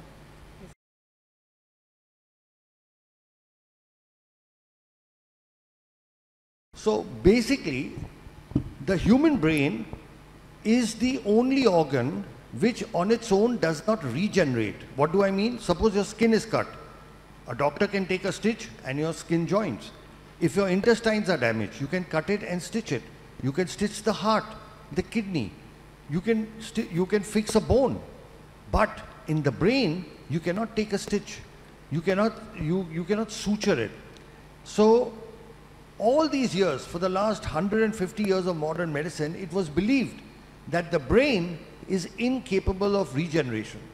Because till then, we had only two kinds of treatments. Either we had medicines like a drug or an injection or tablet, or we had surgery where we went inside, cut, chopped, sutured and closed. There is no medicine and there is no surgery for autism. However, the last 25 years has seen the evolution of a new kind of treatment, which is not a drug, which is not a surgery. It's called cellular therapy, where you use healthy, good cells to repair damaged cells. For example, if suppose you get a cut on your hand, what happens? That wound heals by itself, right? That wounding is called biological healing. So now it is possible to repair damage in the brain through cellular therapy. So where do we get this from? What we do, there are two kinds of cellular therapy. One is when you take from the child's body or from the patient itself and put it back in the patient. And the second is when you take it from a donor. So there are two completely different types. Now, the treatment that we do, we take from the patient or from the child. And what we do is, just above the hip bone, there is something called the pelvic bone, where we put a needle. And we take out the liquid in the needle that is called bone marrow. It's a very simple process. It takes 15 minutes. The child is given local anesthesia and sedation, so the child experiences no discomfort. Once we take out this bone marrow, we next take this to our laboratory, and from this bone marrow we sort of filter it and separate it by putting it in machines called centrifuges, and then we isolate or separate the cells that we need, that are in general referred to stem cells. What we do is we use what is called mononuclear cells. So we have taken out, I'll repeat again, we've done a bone marrow, 15-minute, just like how you collect blood, right? You put a needle into your vein and collect blood. Likewise, we put a needle into the bone and collect bone marrow. It's just a collection. We have taken this to our laboratory. Now we've separated the stem cells. And then once the stem cells are ready, this takes about 3 hours. Then we call the child back to the operation theatre and we make a needle puncture in the lower back. Why the lower back? Because in the back, our spine has got a fluid called cerebrospinal fluid, which circulates from the back all the way to the brain. So it goes to the brain, comes down. It's a continuous circulation between the back and the brain. So when we inject the cells into the lower back, into the fluid, within minutes, it goes up to the brain. Once it goes up to the brain, the damaged areas, they pull the stem cells towards it. And once the cells are taken towards it, they start the repair process. Stem cells are known to multiply, they divide, and they convert into neural cells. And we have done all this, between 1998 to 2008, for 10 years, we did work in the laboratory and we worked with animals. And we first showed and proved that these stem cells can convert into neuron cells and that they can repair the damage. So in this whole treatment, if you can see, there are only 2 needle pricks. With one needle we take out, okay, then we separate the cells, and then with a simple needle we inject it back. And what are we injecting back in the child? The child's own good and healthy cells. There is nothing from the outside. There is no chemical. There is no any artificial thing. There is no donor cells. So we are taking good healthy cells from the child, putting it back into an area where it is needed. So it's a very simple process. Did you understand the process? I can repeat it. A simple needle into the pelvic bone, take out the bone marrow, takes about 15 minutes. Take the bone marrow liquid, take it to the laboratory, filter it, separate the stem cells, and then call the child back and inject with a very thin needle into the lower back spinal fluid from where it travels to the brain. So the beauty of this treatment is it is so simple. It can be done anywhere. It's not complicated. It's not like the major, I'm a neurosurgeon, I do brain tumor surgery, spine surgery. That's also complicated. takes hours and hours. You go and open the skull, go into the brain, do things. It's nothing like that. 2 needle pricks is all it requires.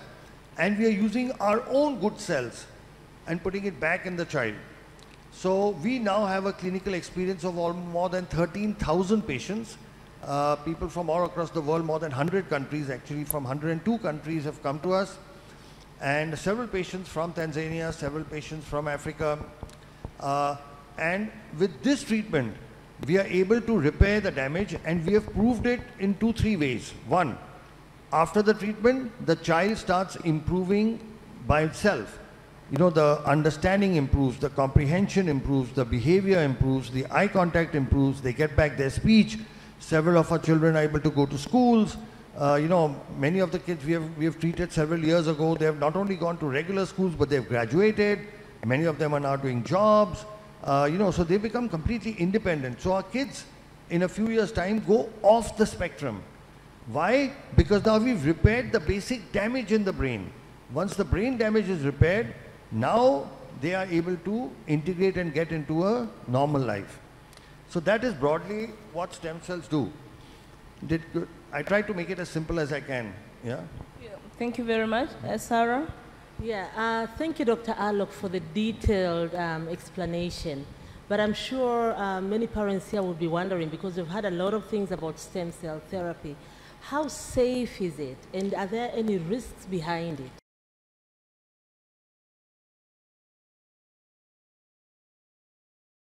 So that's the most wonderful thing about the treatment. It is 100% safe. You know, why? Because we are not operating. We are doing just 2 needle pricks. With 1 needle we are taking out, with 1 needle we are putting back, and we are using the child's own natural healthy cells and putting it back. So there is no danger or no risk. Now the only possible risk, and we have published this as well, is in children who have epilepsy. Epilepsy is convulsions, you may be aware, where there is a past history of epilepsy. In 3%, it's a small ratio, but it's 3% of the children can develop epilepsy after the treatment. But if it does happen, it is treated with medicines and it can be controlled. This risk is not there in children who don't have epilepsy. So in children who have epilepsy, there is this 3% possibility. Otherwise, it's a completely safe treatment. We have a 0 risk of infection. We have no patient so far who's become worse than what they were before. As a parent, your main issue will be, my child should not become worse than what he is. So about that, I give you an absolute guarantee.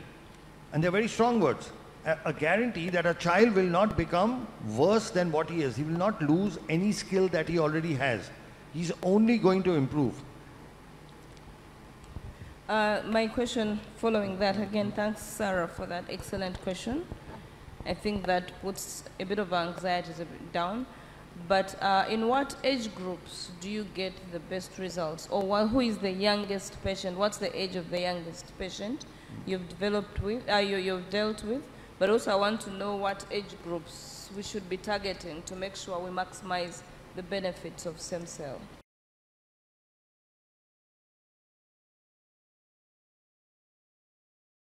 That's a very, very good question. So what our research finds is that when we treat children below 5, they have the best possible results. Now here there's something very interesting, you know, we have a doctor from Kenya, from Nairobi. He's a pediatrician, and what he does is the moment the patients are diagnosed at 2 years, okay, he sends all the patients to us for treatment at 2 years. And we will be able to reverse the autism in all of them because they've come to us very early. What our own research shows is that the earlier you treat, the better it is. Now the thing about autism is you don't make a diagnosis till about 1.5 to 2 years. So our youngest child is 18 months. We have several children we've treated at 2 years, 2.5, 3 years. We've also got children we've treated between 5, 10. The oldest I've treated is a 38-year-old boy. So now there is a wide range, but like in any other, you take any other disorder, any other, what we don't consider autism a disease, by the way, so I don't want to compare it, but any other disorder, the earlier you treat, the better it is. Okay, if you have diabetes and you start exercising and shift your diet, you can cure it without tablets or insulin. But if you start treating it late, then you need insulin, right? the same thing is true of all diseases. The earlier you treat, the better results you get. And here is the problem. Everybody keeps saying to wait, you know, that wait till this treatment is more established. But the longer you wait, the lesser results you get. And the results of this doctor, this wonderful gentleman doctor from Nairobi, has clearly shown, and he's actually analyzed the data. You send children at 2 years, and you can almost completely reverse the autism. Thank you. Let me ask, you're talking about a doctor from Nairobi who sends patients as young as they are 2 years old. Why is it that we go to some clinics or some therapy institutions and we find that stem cell is not recommended?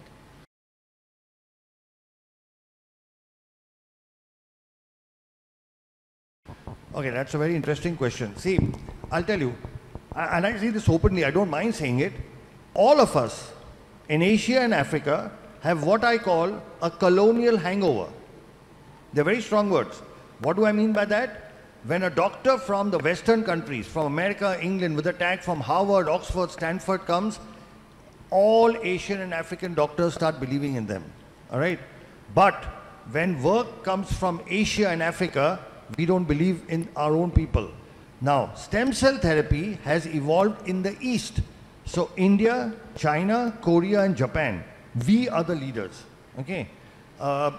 Japan and China have, Japan has almost 900 stem cell clinics. China has over 1,000. So these are, I'll repeat again, India, China, Korea, Japan. The Western, in this particular thing, so the world's first scientific paper on cell therapy in autism was published by us from India. The second paper came from China. The third paper came from Italy and Ukraine. And the fourth and fifth paper came from America.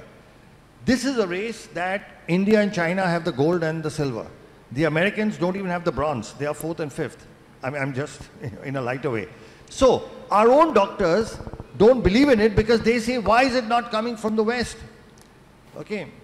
So this is the fundamental problem, is because this is an Eastern-driven technology for various reasons. There are political reasons, there are religious, there are several reasons due to which it didn't develop in the West. It developed more in the East. But now the West is trying to catch up. So in America now, at various universities like the Duke University and several other centers, they've now started doing it. But they are 15 years behind us, 15 years. So once now they start doing it, trust me, your own doctors will start recommending. Once the results start coming from America, they will start believing it. There are a couple of other reasons as well. One of them is that a lot of developments in the medical world are driven by the pharma industry, big pharma. We know that. We saw what happened in COVID. It was, you know, the big vaccine companies and all of that. Now, the treatment we do is not supported by big pharma because they have nothing to gain. In fact, they believe they have everything to lose. So the CEO of one of the biggest multinational companies told me, Dr. Sharma, you are an existential threat to us. I said, why are you saying that? He said, if you make everybody okay, who will take our medicines? Do you understand? Right now, children with autism have to take a lifetime of drugs. A lifetime of drugs for hyperactivity, for, you know, so many issues. When we treat them, they stop taking the drugs. So do you think the pharma industry is going to back us? They will not. Like the words he used, it's an existential threat. All right. So I'm not saying they're actively opposing it, and sometimes they do actively oppose it. They do a lot of things, but it doesn't have the support, you know.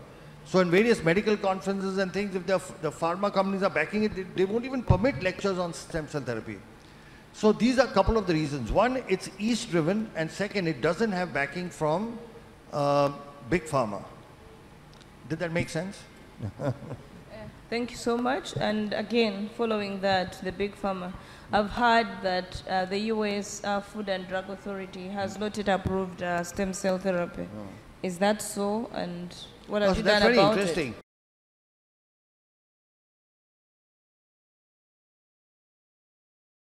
Because, like I told you, stem cell therapy has got autologous as well as things which are manufactured by companies and sold as donor. In August of 2022, a district court in the United States passed a beautiful judgment which actually said that when you take from the patient and put it back in the patient, you do not require FDA approval because FDA is Food and Drug Administration, And when you take from a patient, put it in a patient, it's not a food, it's not a drug. It's a procedure. So a federal court in the United States told the FDA that you have no jurisdiction over procedures. So now the whole question, it's not US FDA approved, is an irrelevant question. I'll give you another example. It's like the difference between you take an orange and make homemade orange juice, or you make canned juice, Tropicana or whatever you get here. Okay. Now to sell Tropicana, you need permission, right? You can't go through without. But to make homemade orange juice, you don't need permission. Right? Do you need permission to make homemade orange juice? So when you take from the patient, put it back in the patient, our Indian courts have said that. In 2019, our Indian High Court said that only for stem cell derived products when you're using, you need a license. That's, the words were stem cell therapy is permitted. And a recent court judgment, because there are people who oppose this work. Just 1 month ago, they actually specified for autism. And the High Court of Delhi and the Chief Justice gave this judgment, said that this treatment cannot be discontinued. Okay, and actually spoke of patient rights.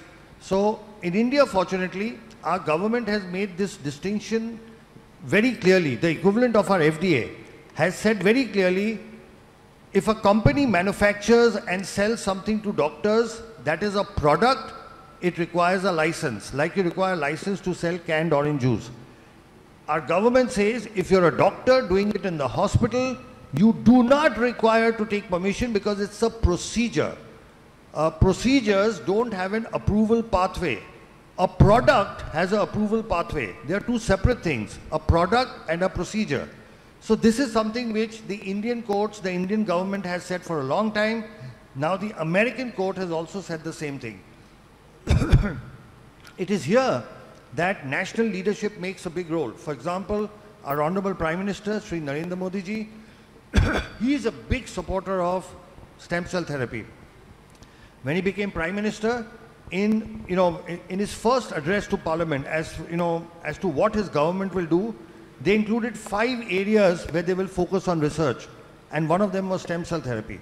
The other was nanotechnology, thorium research, but one of them was stem cell therapy. When he went to Japan, Honorable Prime Minister Sri Narendra Modi took time off and went to the stem cell laboratory of Professor Yamanaka, who won the Nobel Prize for his stem cell work. We are very fortunate and blessed that the Honorable Prime Minister Sri Narendra Modi ji has written a personal introduction for a book that we have authored.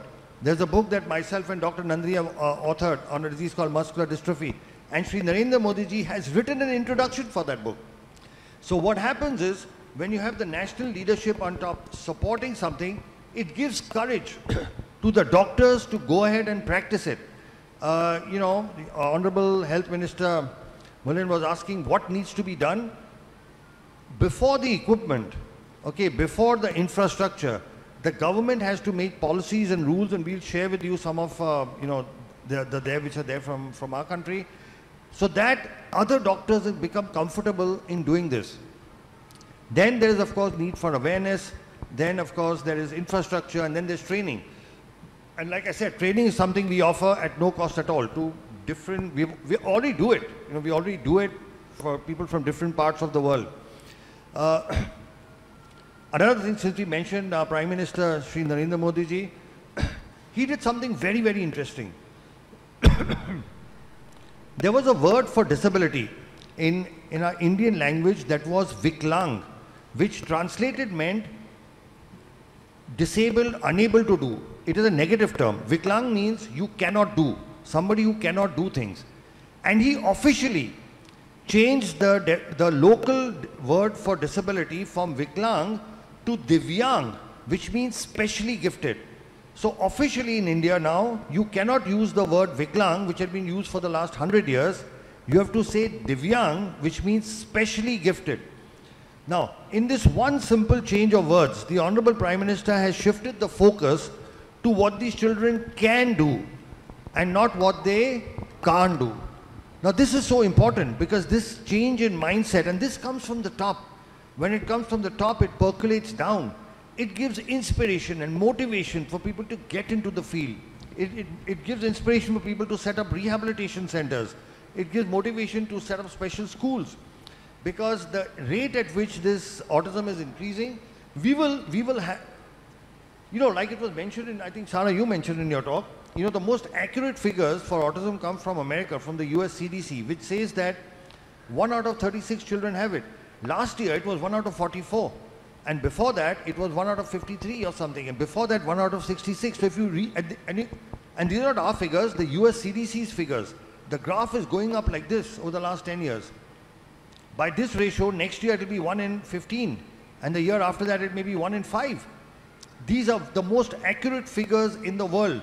We are not aware of it. There is a, I don't know what to call it, a pandemic, endemic, what, of children suffering with autism and other neurodevelopmental disorders that will hit us so badly because we do not have the infrastructure for it.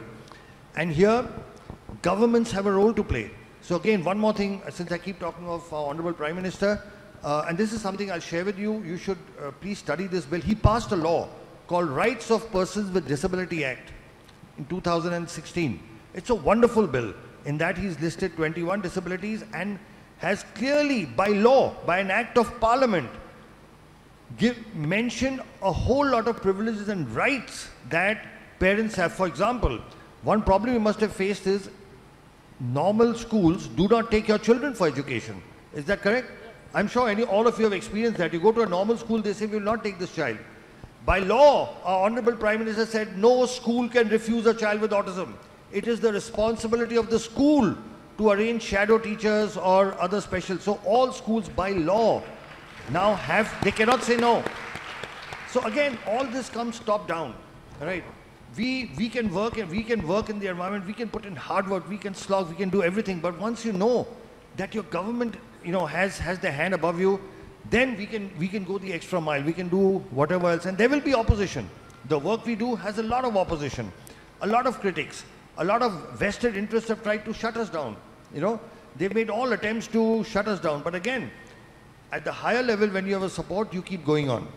So that's a long question to a short answer. Yeah. Thanks very much.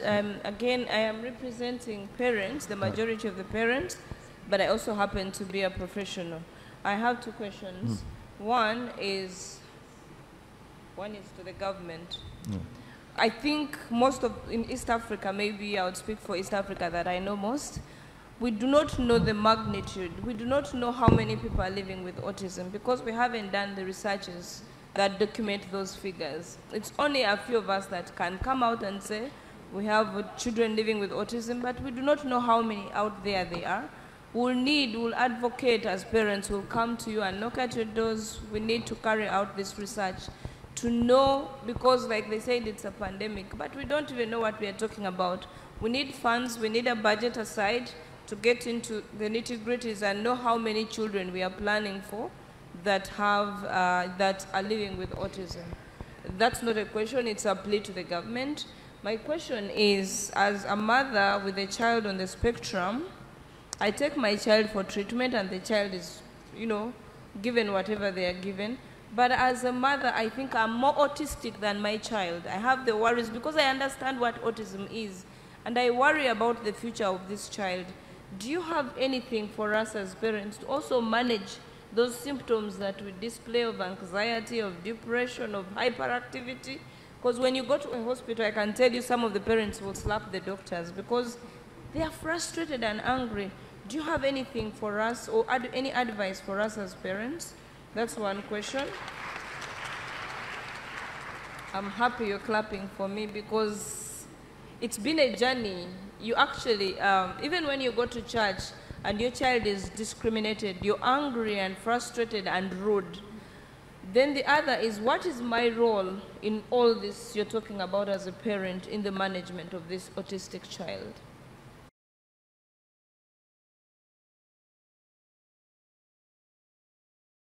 Okay, I think that's the single most important question you've asked, because you are asking what is the power within parents? What can you do at home? And I think that's a very, very important question. So let me start with, there could be multiple answers to this, Dr. Olivia. First, I want to appreciate and thank you for coordinating this because you are a parent as well as a doctor. That's why I think they've decided to keep you in the middle. You have parents there and doctors here. But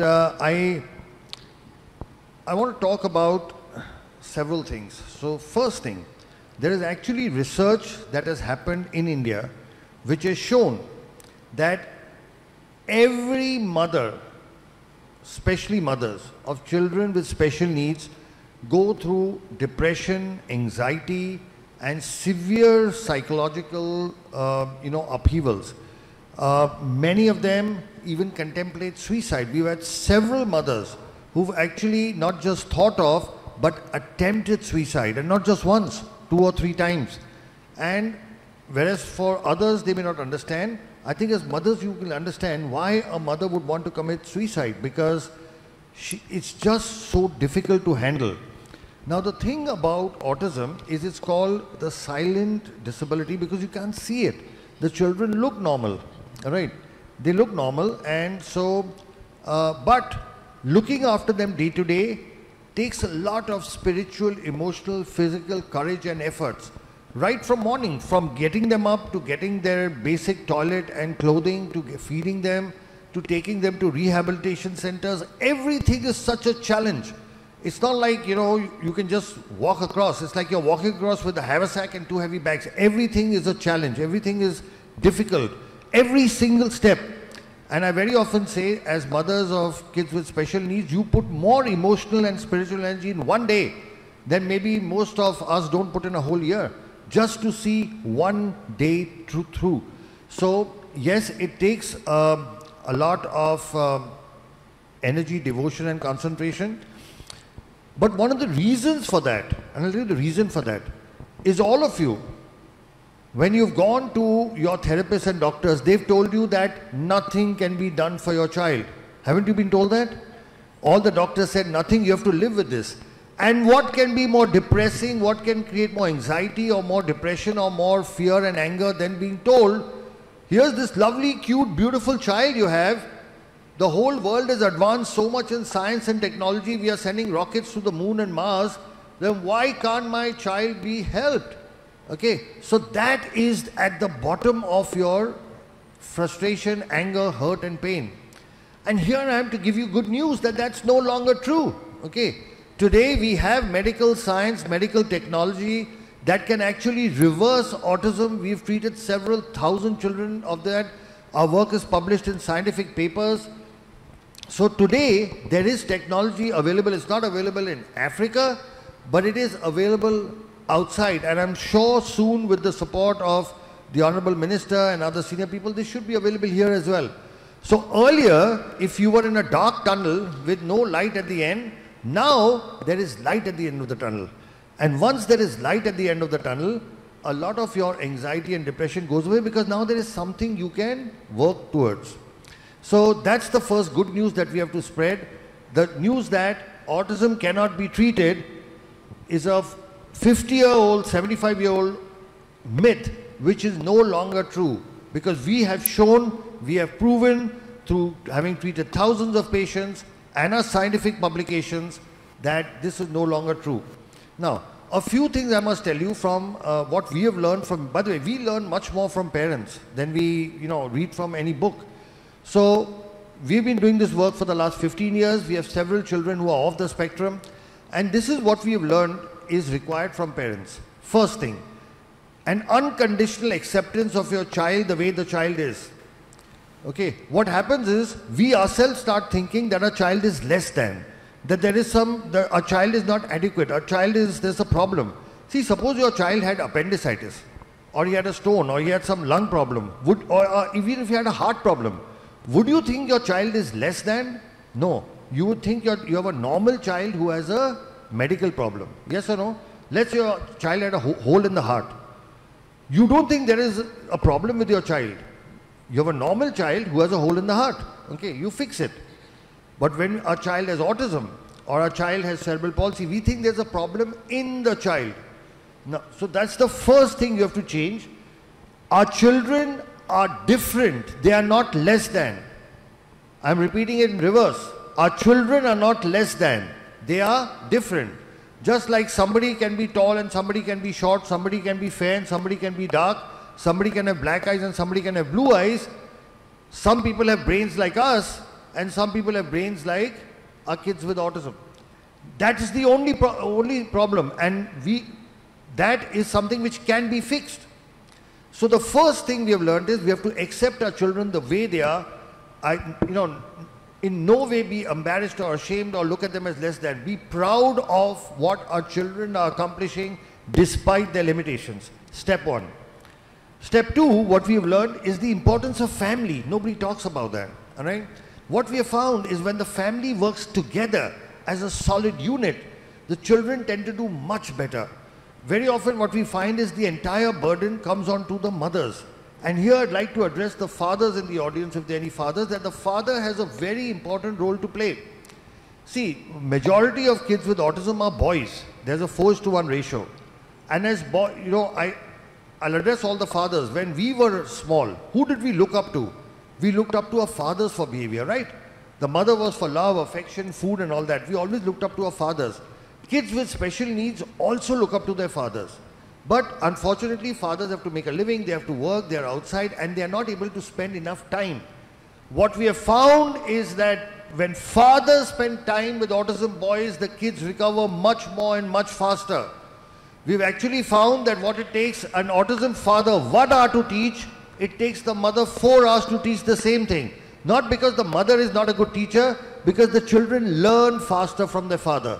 So we have found that family is the single most important thing, and that kids whose families are supportive when they work as a team. Who wins a cricket match or a football match or a hockey match? The better team. And the family is also a team. And when the family works in sync, with the mother doing some things, the father doing some things, the other brothers and sisters doing others, grandparents have a very important role to play. In fact, we find that children who live with their grandparents tend to do a little better, because grandparents have also a big influence. Our Honorable former Prime Minister, grandparents have a very important, we've actually found this, that kids who stay in joint families with their grandparents tend to do overall better, because a grandfather's love and a grandmother's love and the teaching is different from, I'm not saying it's better or worse, it's just different. So family as a unit is extremely important, you know. So I spoke of unconditional acceptance, then I spoke of family working as a unit with fathers needing to give time. We do everything else. You supply your child with all the money and all the facilities, and you pay for everything. But what your child needs is your time. If you can just keep 2 or 3 hours aside every day for your child will do very, very well. Then what we have found is, from a medical point of view, if you take a combination of our cell therapy, hyperbaric oxygen, and rehabilitation, we find that this helps in getting the children to a normal life much faster. Now, what is the role of all of this? The brain is like a computer. A computer's got hardware and a computer's got software. Cell therapy fixes the hardware only. Software comes from rehabilitation, and software comes from the family, because that is what trains the brain. So a combination of cell therapy and oxygen therapy, which fixes the hardware, of rehabilitation and a good environment at home that fixes the software, and our children will be able to recover. So this is the next thing, the medical treatment. Then, apart from this, there is something very special we found. We found that almost all these children have some special ability or the other. Okay, but it was not seen till you did cell therapy, because now the brain was partially damaged, and so you could not see what is special. What we have found is, once we repair the damage in the brain with our cell therapy, now you can start seeing the special abilities. And we have kids who are brilliant in numbers. There are kids who are, running at the age of 11, running chemical factories. We've got, if I tell you some of the things, you'll not even believe them. We have a child who can actually read your mind after. A child who, after STEM therapy, has improved to the point that if you think of a number, the child can actually tell you what. And they are amazing ability. They're called savants. There are kids who you tell them any date in the future. Any date, you say 23rd July 2030, and they will tell you in an instant what day it is. It's Wednesday. And I don't know if you know, but Elon Musk, the world's richest man today, had autism. You can Google him. He talks about his autism. But this man changed the world. Albert Einstein had autism. Okay, but this man, and he could not read, he could not speak or read or write for very late in life. And then this man changed the world. Several of our tech geniuses, they don't have autism, but they've had difficulty in studying, learning, like Bill Gates, Steve Jobs, they never graduated from college, all right? But these are people who changed the world. Leonardo da Vinci is believed to have had autism. So these are exceptionally gifted people. So the one thing that you have to do, see, you are talking about bringing your children to normal. I'm saying once you get, they do exceptional things. They do the most brilliant things. And that is proven by already. Look at Elon Musk. He talks about his autism. He doesn't hide it. He says he had this, but he changed the world. So we have to change our thinking. Instead of looking at what they can't do, we have to look at what is special about them. Like what our Honorable Prime Minister said by changing the name. He said, don't look at what they can't do. Look at what is the special gift in them. So with this combination of things, like I said, unconditional acceptance, the family working as a unit, the medically, a combination of cell therapy, hyperbaric, along with rehabilitation. And rehabilitation, like Dr. Nandini said, needs to be comprehensive. You need to be able to do all the rehab. You can't just do one. People think they go to just one specialty and my child will be okay. No. You need all the specialties together, comprehensive rehab, and then our children will be able to come out. So I hope that answered your question. Yes, so maybe, wow, this is like a ray of new hope. Yeah. I'm sure all the parents here, some of them who might have lost hope, but with everything that you've explained, it's actually truly inspirational. So my question is, you've spoken about stem cell therapy, and I'm sure in the minds of many parents, they are wondering, wow, it's expensive going to India. Before even you think about how much the operation cost, you think about even the air ticket and the flight and accommodation and everything. So is there any plan to bring this in Africa?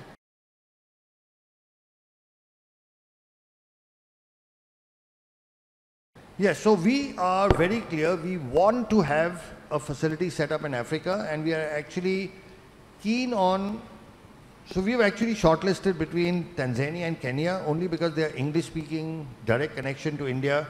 So to give you a background, for example, the government of the Bahamas actually invited us and gave us permission to start this, and we've just been there recently, and in 6 months, we are going to open a full-fledged facility in the Bahamas. This is to cater to, the facility will be in Nassau, their capital, and there we have government permission. Just like, again, we have a former Prime Minister with us, there we have a former Prime Minister working with us, and we have government permission. Because we have government permission, we are setting up a facility there. We are very keen on making something available in Africa itself, and we would like to have it in Eastern Africa simply because of our closer cultural connections, easy, short distance of travel, direct flights and all that. And we have people like you, mothers like you who would back it up. So yes, we want to bring this to Africa, but it's not easy. It will require, permission right from the top, from governments. It will require infrastructure. It requires resources. But this is something which you as people, because the most powerful voice on the planet is that of a mother, is that of parents. When you speak out, honorable ministers, prime ministers and presidents have to listen, because we all democracies, they represent us. So your voice is what is important. Not us. We've come, we've shared our information, we can share our technology, but your voice is what is important. You have to ask for it. You have to show, show what's happening. Right now, there are so many people going from Africa outside for the treatment.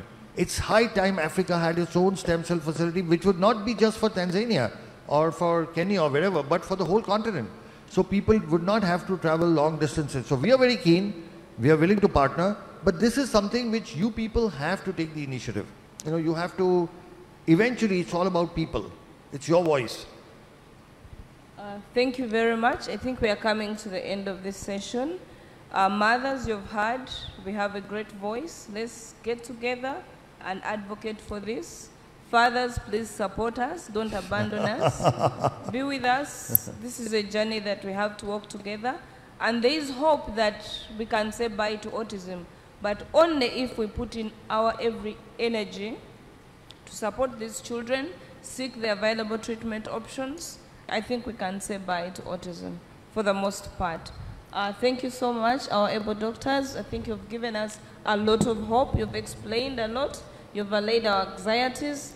I think now it's on us to follow what you've told us. Thank you so much, Dr. Olivia. Thank you so much. You know, I really appreciate the fact we have 3 mothers from 3 East African countries.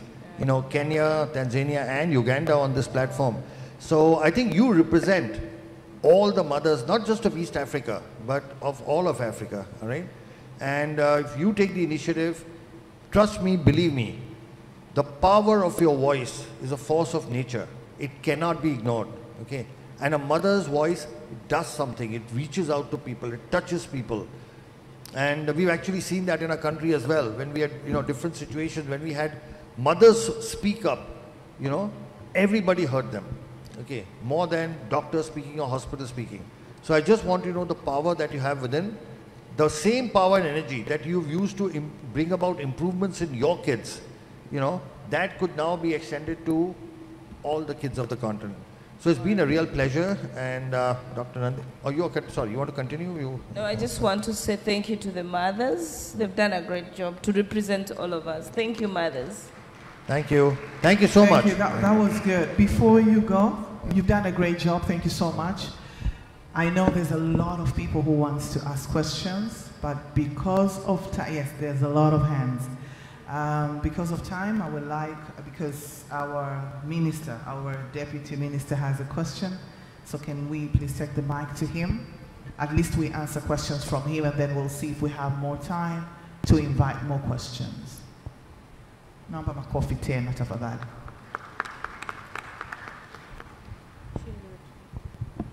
Karibu sana mheshimiwa. I don't think it is a question, it's just good news perhaps. He said, I know Professor, he said about the PET-CT scan, if we have in the country. Yes, we have.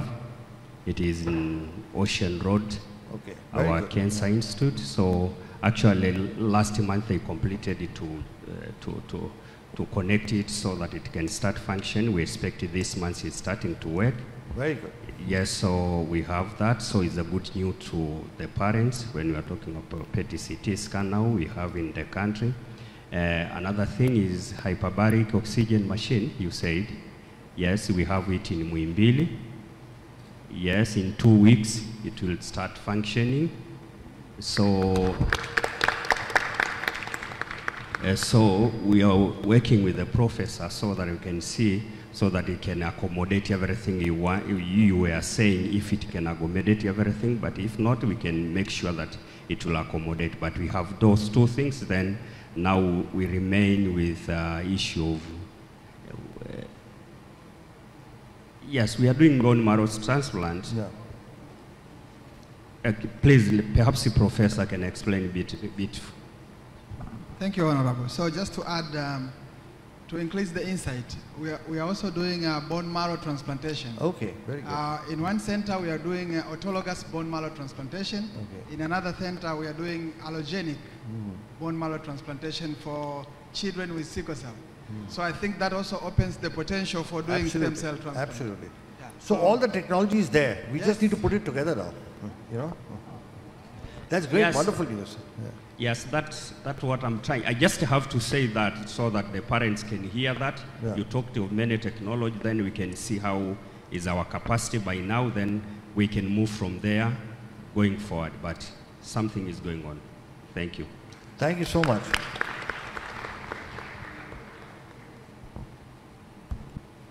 Okay, thank you so much, our dear Deputy Minister of Health, for the additions. And I would like to also, with due respect, call you, Honorable Deputy Minister, to come on stage and give these beautiful people something that we've prepared for them. So please, if you don't mind, kindly come on stage. The panel discussion was great. Thank you so much.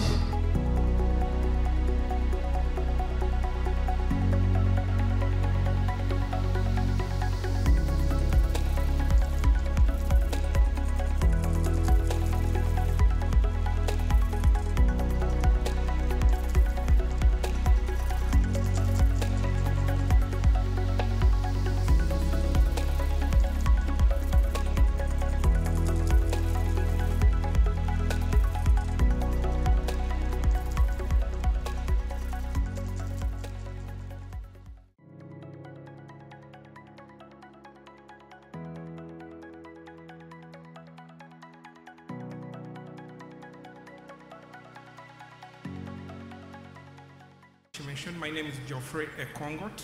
I'm the chairman of Autism Society Uganda. It's an honor to be here and to play this role on the International Day of the World Disability Day. I now take the honors to welcome Tom Land. But before I welcome him, Tom Land, also known as Thomas Land, was diagnosed with autism at 13 years old. Since accepting his diagnosis, Thomas has been recognized as an author, speaker, and emerging leader in the autism community. Tom Land is the world's first Toastmasters accredited speaker with autism. The Toastmasters accredited speaker distinction is reserved for the finest professional speakers in the world who fulfill numerous criteria, then compete for the honor in front of a huge live audience. Now, imagine having autism and meeting that challenge, because that's exactly what Tom did. Tom is one of only 90 accredited speakers in the world, and the only one with autism. He is certified human potential coach and professional diversity and inclusion consultant. He is poised and ready to share his positive energy and inspiring messages as an end keynote speaker, corporate trainer, and consultant to organizations across the country. He also spoke on the TEDx stage to impart wisdom and inspire others with his talk titled, How to Come to Life. He is the author of the award-winning bestseller, Come to Life, Your Guide to Self-Discovery, and recently published his second book, My Glass is Full, Stories of Putting Mental Health First. He recently set a Guinness World Record as the world's oldest person with autism to finish a full Ironman triathlon. I once again welcome Tom Land to present his topic, Come to Life, Preparing for the Transition and Your Future.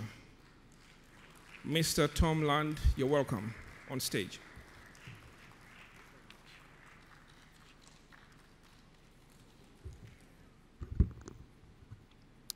Hello, everyone. Thank you so much for having me today. It's an incredible honor to be in your presence at this conference, and it's actually something I wanted to share. I have a bucket list, 101 things I want to do before I die, and one of them is to give a keynote at an international autism conference. So with this speech, check. This is also my first time in Africa, and I've now visited every continent in the world except Antarctica, so if anybody knows how to get down there, see me after the speech. I want to break the ice with a quick question. Tanzania or Tanzania? Applause if it's Tanzania.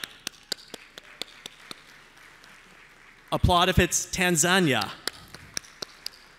You know, I've heard both pronunciations, but I've always wondered, is there a right or is there not? But even though we have different opinions or perspectives or pronunciations, it's all talking about the same thing. And I want to keep that in mind as I go through this presentation with you today.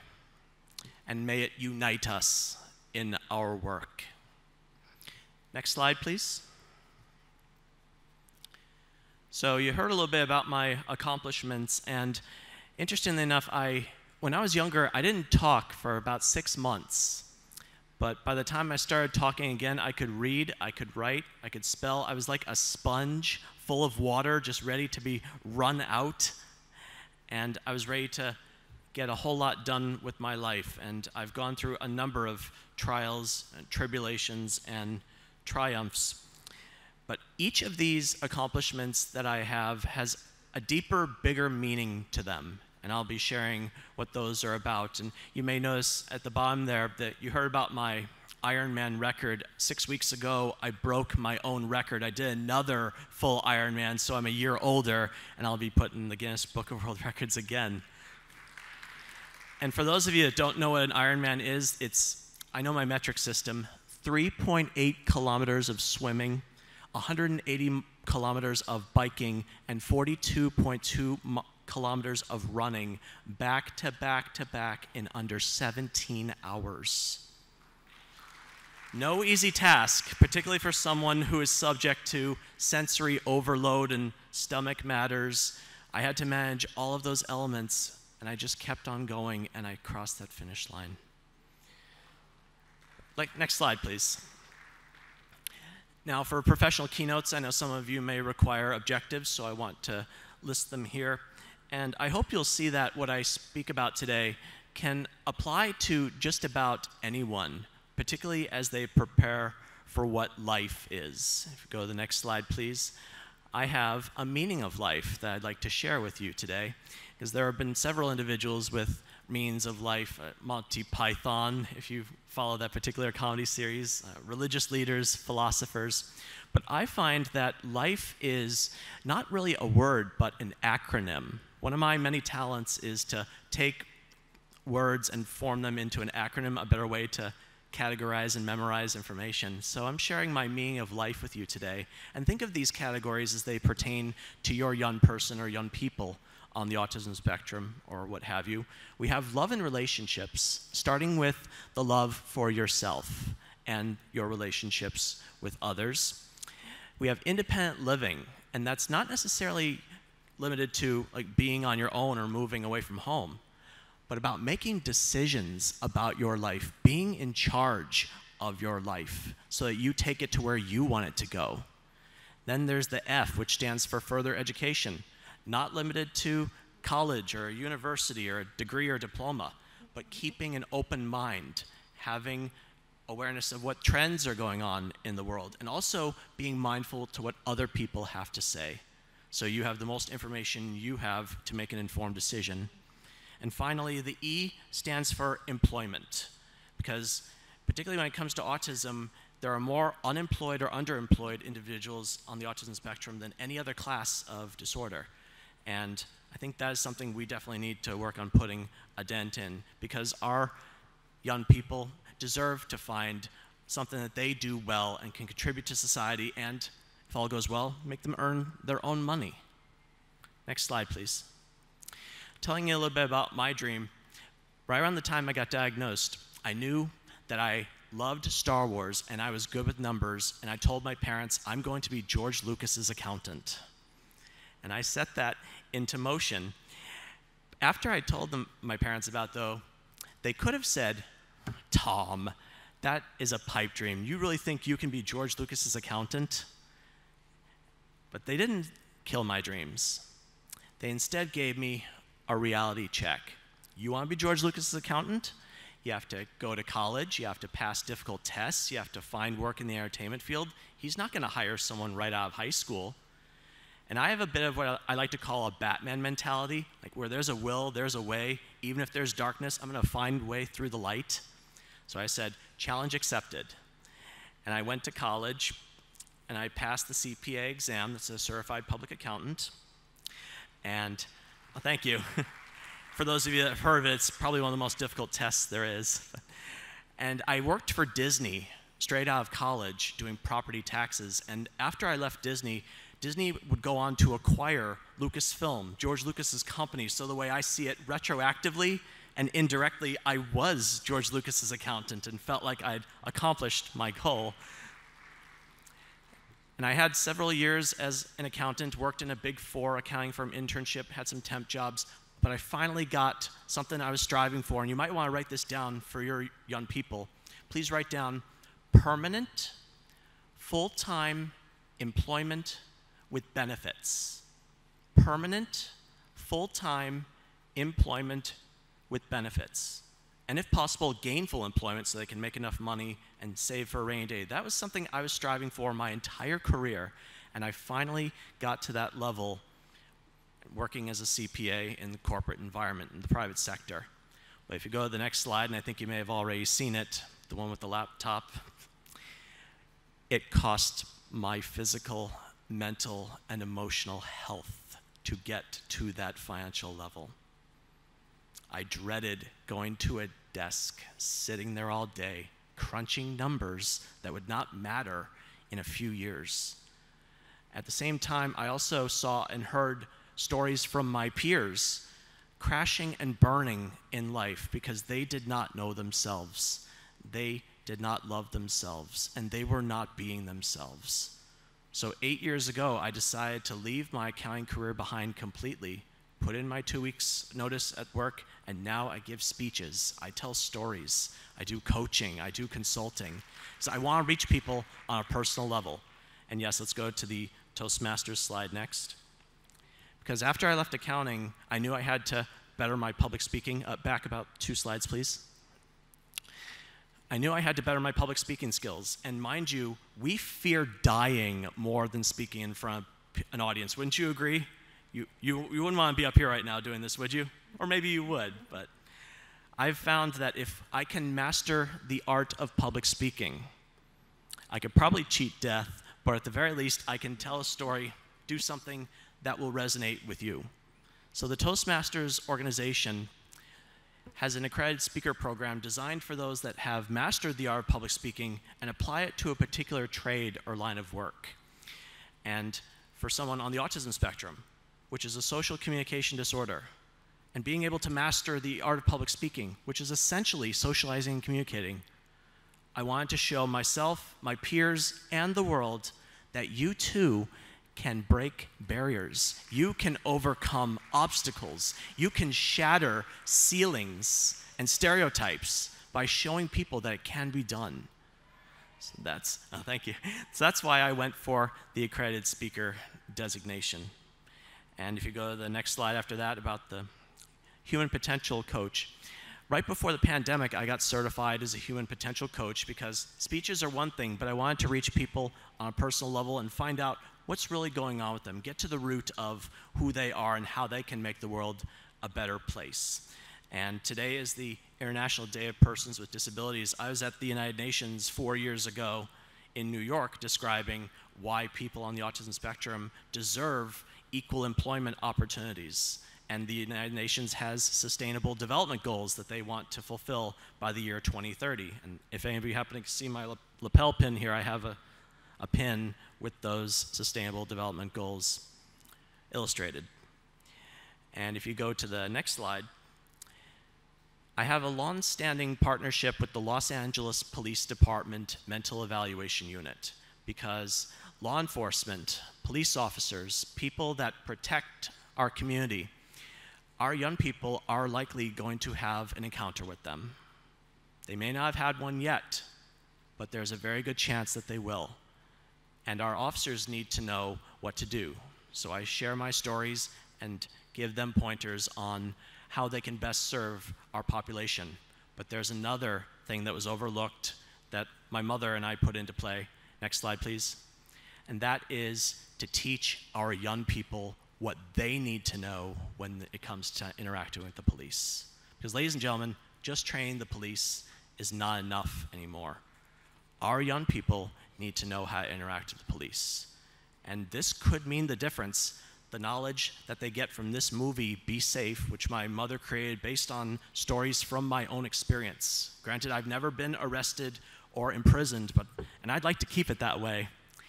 But I've heard stories, and my mother was a consultant for families who unfortunately had a young person who wound up on the wrong side of the law. So I urge you to use Be Safe or similar tools that might be at your disposal to show young people how to interact with the police. That could mean the difference between freedom and imprisonment, or even life and death. Next slide, please. So looking at those life outcomes, the LIFE I brought up earlier, raise your hand if you think our population's having good outcomes based on current circumstances. I'm not seeing many hands out there at all. And that's kind of the point, because if you go to the next slide here, particularly when it comes to becoming an adult or accepting a high school diploma. Those seem to be, at least in the United States where I come from, the things that make the services amongst our young people just disappear. They fall off that cliff. They were getting services in school, but once they become a legal adult or get that high school diploma, it's like, you're on your own, goodbye, good luck. And that's not right. Because if anything, autism does not disappear when you turn 18 or get a high school diploma. If anything, adults need more services than most. They need that support. It is a lifelong condition. And we can do better to support our adults as they grow up and walk through life, figure out who they are, what they want to do, and how they can make the world a better place. Next slide, please. So how do we empower individuals with autism and improve those outcomes when it comes to life? And that brings us to the next slide, which is a book that I wrote called Come to Life. After I left accounting, my mother and I put our heads together and decided to write a book sharing my secrets to success. Because a lot of times people are lost when it comes to what's out there for them, or when they turn 18, it's like, now what? And when I started college, I had a huge realization that there were so many choices that had been made for me, like my classes were decided for me. I was now at the point where I had to be the one to make decisions. Ladies and gentlemen, life doesn't come to you. It's up to you to come to life. And that's why I named the book Come to Life. I think too many of our young people are sitting back at home waiting for some kind of miracle to just drop into their lap. You have to be the one to go out there and find what you're looking for. Pursue the success and the life that you crave. Nowadays, those go-getters are being the ones that go out there and make things happen. They are the ones that are taking charge and being the change they want to see in their lives, as Gandhi would say. So I explained to my peers in the chapters of Come to Life, which I'll be going over with you today, how they can be their best selves. Next slide, please. Beginning with chapter 1, driving your life forward. Now, mind you, you do not have to know how to drive or operate a vehicle to drive your life forward. Wouldn't you agree? But as far as where you are in the car of life, if you will, you could be in the driver's seat, you know where you're going, you can get yourself there. Or maybe you're in the passenger side, you have an idea of where you want to go, you're telling someone else to help you get there. Or maybe you're in the back seat of the car.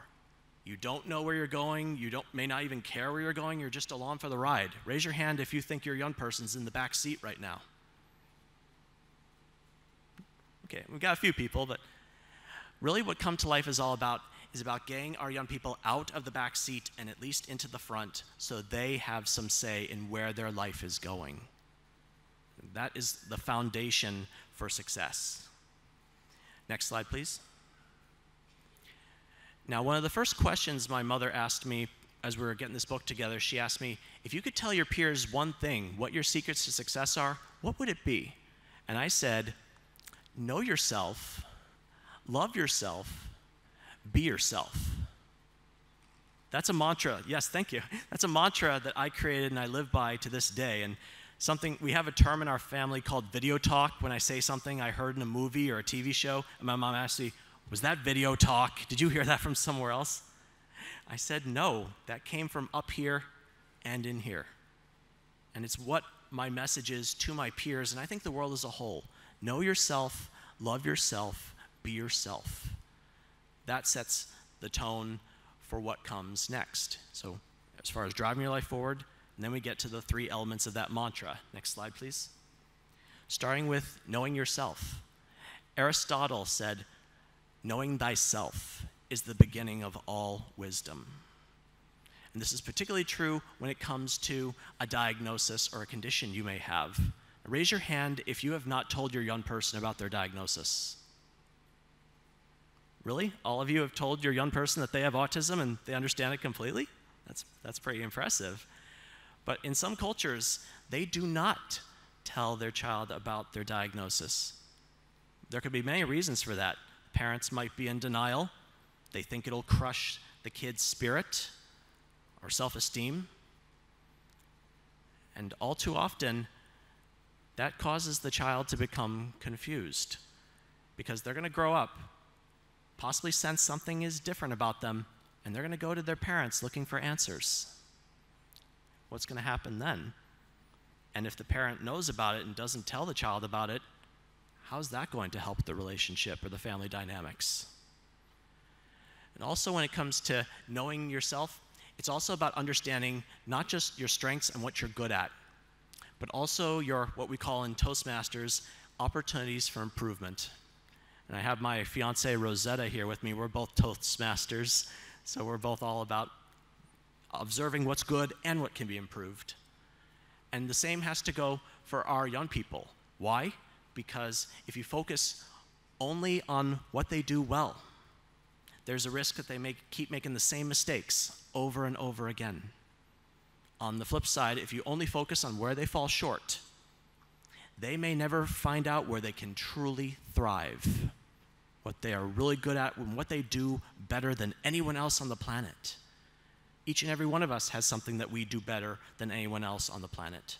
So we have to look at both, what you're doing well and where you can improve, and both get addressed. That's how you truly know yourself. And when I was young, I thought I had to know everything, and I had to be perfect. I dreaded even getting like a B on a test. I would rip it up to shreds. I didn't even want to face the idea that I'm not perfect or I don't know everything.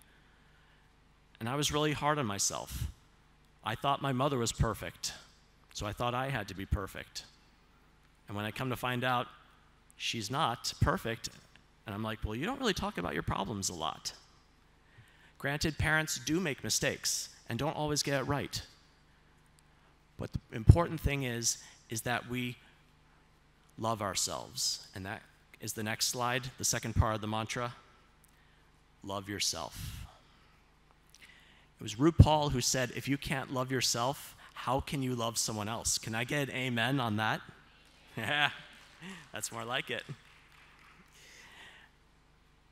When it comes to your diagnosis, being in denial about it or wishing that things were different, that's just time and energy wasted. And my parents did something for me that really set a tone and made a huge difference in my life. They let me know that they would love me no matter what. I didn't have to change. Yes, thank you. Because this is the life that is going to be. The question is, how is the family going to go with it? And I should note that, figuratively speaking, when there's one person with autism in the family, the entire family has autism, figuratively speaking. So on that note, are you all going to be on a unified front around your young person or people? Not take no for an answer? Find a way? I think that is needed more and more in this world. And I'm very grateful to have had a supportive and loving family that saw the potential in me, wouldn't stop fighting for me, because it helped me see that I'm worth fighting for, and I'm going to start fighting for myself. And I also had to be mindful of who I'm keeping in my life too, because family is with you more or less forever. But when it came to making friends, anybody here ever been told or had someone say to them, I'll be your friend if, or if you do something for me, I'll be your friend? Do you think that's unconditional love, or that's a real friend? And do you think our young people would question that and think something may be up here? So we need to be mindful of the company we keep, and also see how we can give back to our community, particularly for those that might have difficulty finding and keeping a job. Community service, volunteering in nonprofit organizations, I did that for a number of years. I still do it to this day, and I make a difference. So being able to give back to your community is another part of loving yourself. And something I had to be mindful of is I grew older and had to weed out those people who maybe not were true friends or wanted me to be something different. that brings me to the third part of the mantra, if you go to the next slide, which is be yourself. It was Coco Chanel who said, "Beauty begins when you decide to be yourself." And this gets a little bit controversial at times because each and every one of you, I imagine, has some kind of idea or vision as to what your young person's life might be like or look like. The question is that what the young person wants? Is that being who they truly are? Or is their authenticity being jeopardized a little bit? Because, mind you, I wanted to be an accountant. My family supported that. And everyone seems to have these suggestions about how we can be better people on the autism spectrum. But it kind of begs the question, why not just like us for who we are? Yes, we have the option to hear what you have to say, but it should be our decision on what we do with that information. And if, like me, you understand the value of input and how it can help you become your best self, there's being yourself and there's being your best self. That could make a difference too. And a lot of times, I know when I was younger, I wanted to please others. I wanted to not rock the boat. I would kind of take people at their word or think people had my best interest at hand. I was a little too trusting, and that came back to hurt me a few times. So at the end of the day, I decided I'm going to hear what people have to say, but I have the final decision. And they should be willing and able to respect that. Wouldn't you agree? So as we look at our young people and their lives, ask yourself if you're letting them live the life that they want to live. And if they don't know what that is, what kind of life they want to live, maybe they need more guidance on what that is and what kind of options are available to them. Which brings us to the next chapter in Come to Life. Next slide. Finding your niche, or niche, depending on your pronunciation preference.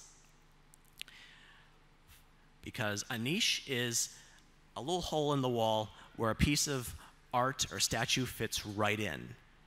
And each of our young people deserve to find a place where they fit in, where they do well, where they can shine and their talents can be put to good use.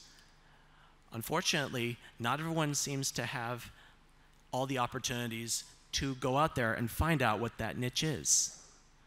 Whether they're staying at home, could be by choice or not. And even in today's virtual world, sometimes going into a virtual chat room or where the action is, that's part of finding your niche. And also understanding that as we grow older, our niches, where we fit in, change over time as well. And speaking of change, it's happening all around us. Like, I'm not the same person I was 5 years ago, 5 months ago, or even 5 minutes ago. So the change is happening all around us, and I think there's a lot of resistance to it, or like you want to fight the elements and not want things to change, everything to be constant, predictable, and unchangeable. But ladies and gentlemen, what if I told you the only constant, predictable, unchangeable part of our lives is change? That is what's going to be happening whether you choose to accept it or not.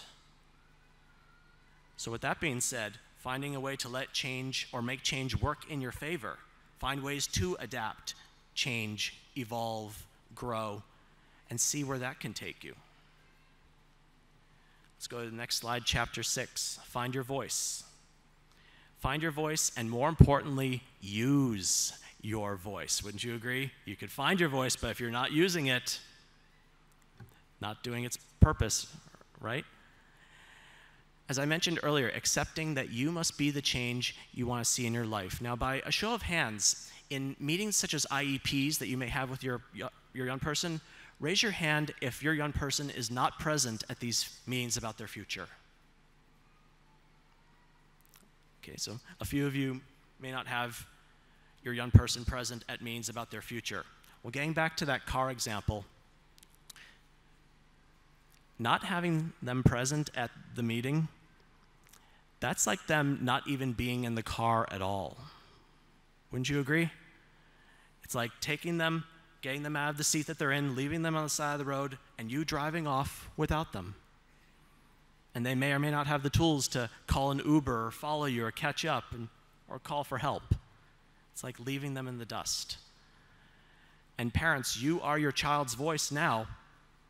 Who's going to be your child's voice after you die? A family member? An elected representative? How about the young person themselves? And I want to really make sure that even those who may not or have difficulty speaking, they can still find a way to communicate. Just because someone isn't speaking doesn't mean they don't have something to say. Do you agree?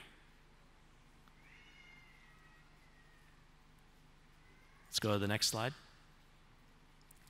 Now, when it comes to speaking and reading, my mother wrote a book about reading comprehension called Drawing a Blank. This is available on Amazon, and I want to encourage you to have a look at it as far as in connection with further education.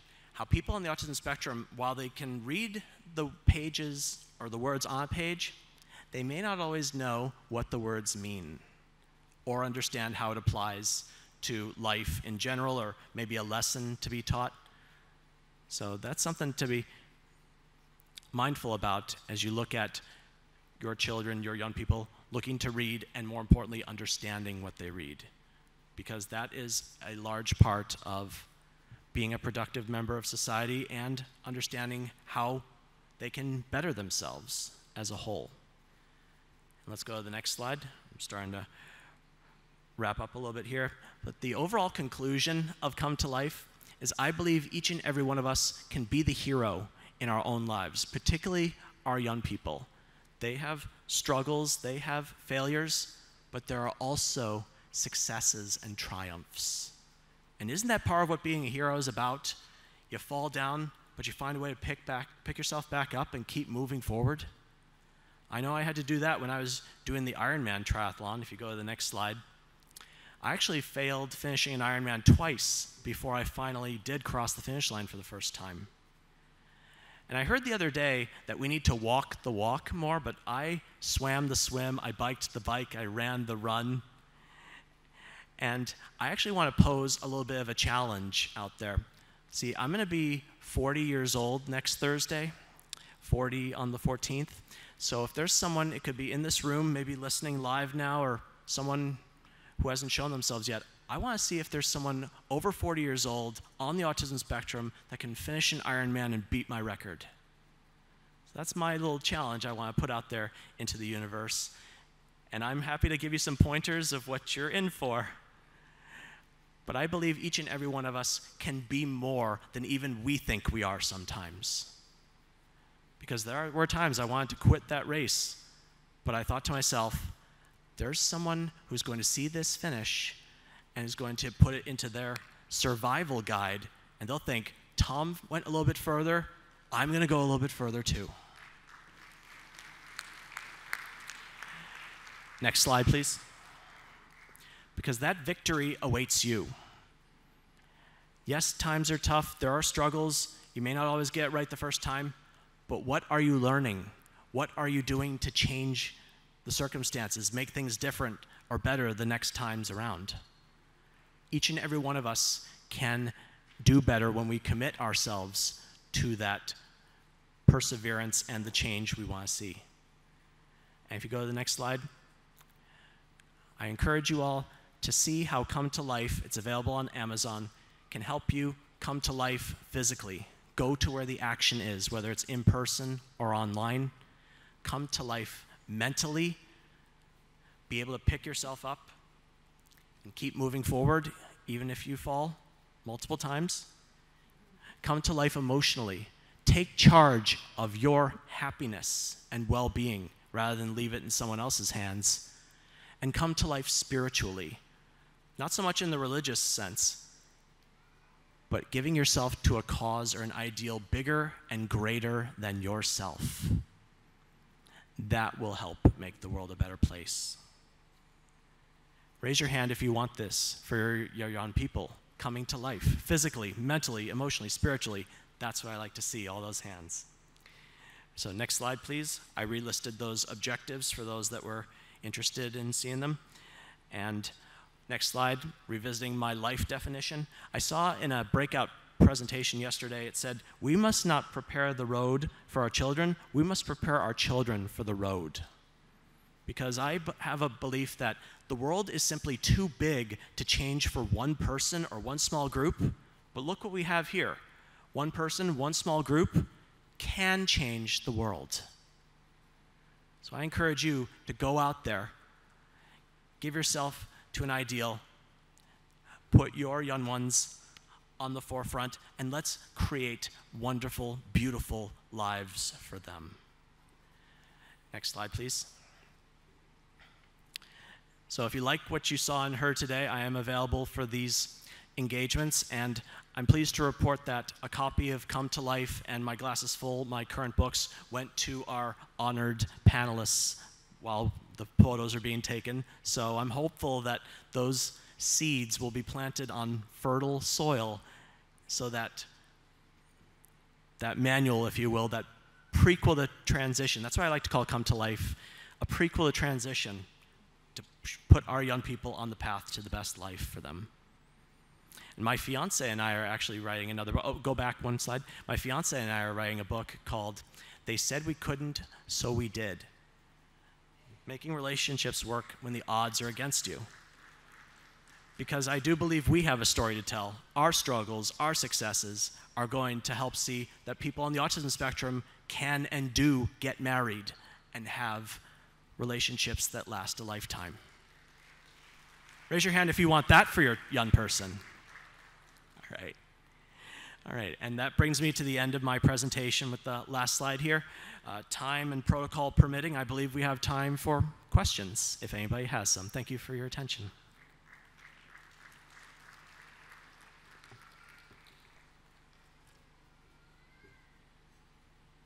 No, I answered everything. You guys are good? I'm getting the signal not right now, and I'm kind of hungry. How about all you? I think it's going to be time for lunch. Thank you all so much. You've been a wonderful audience.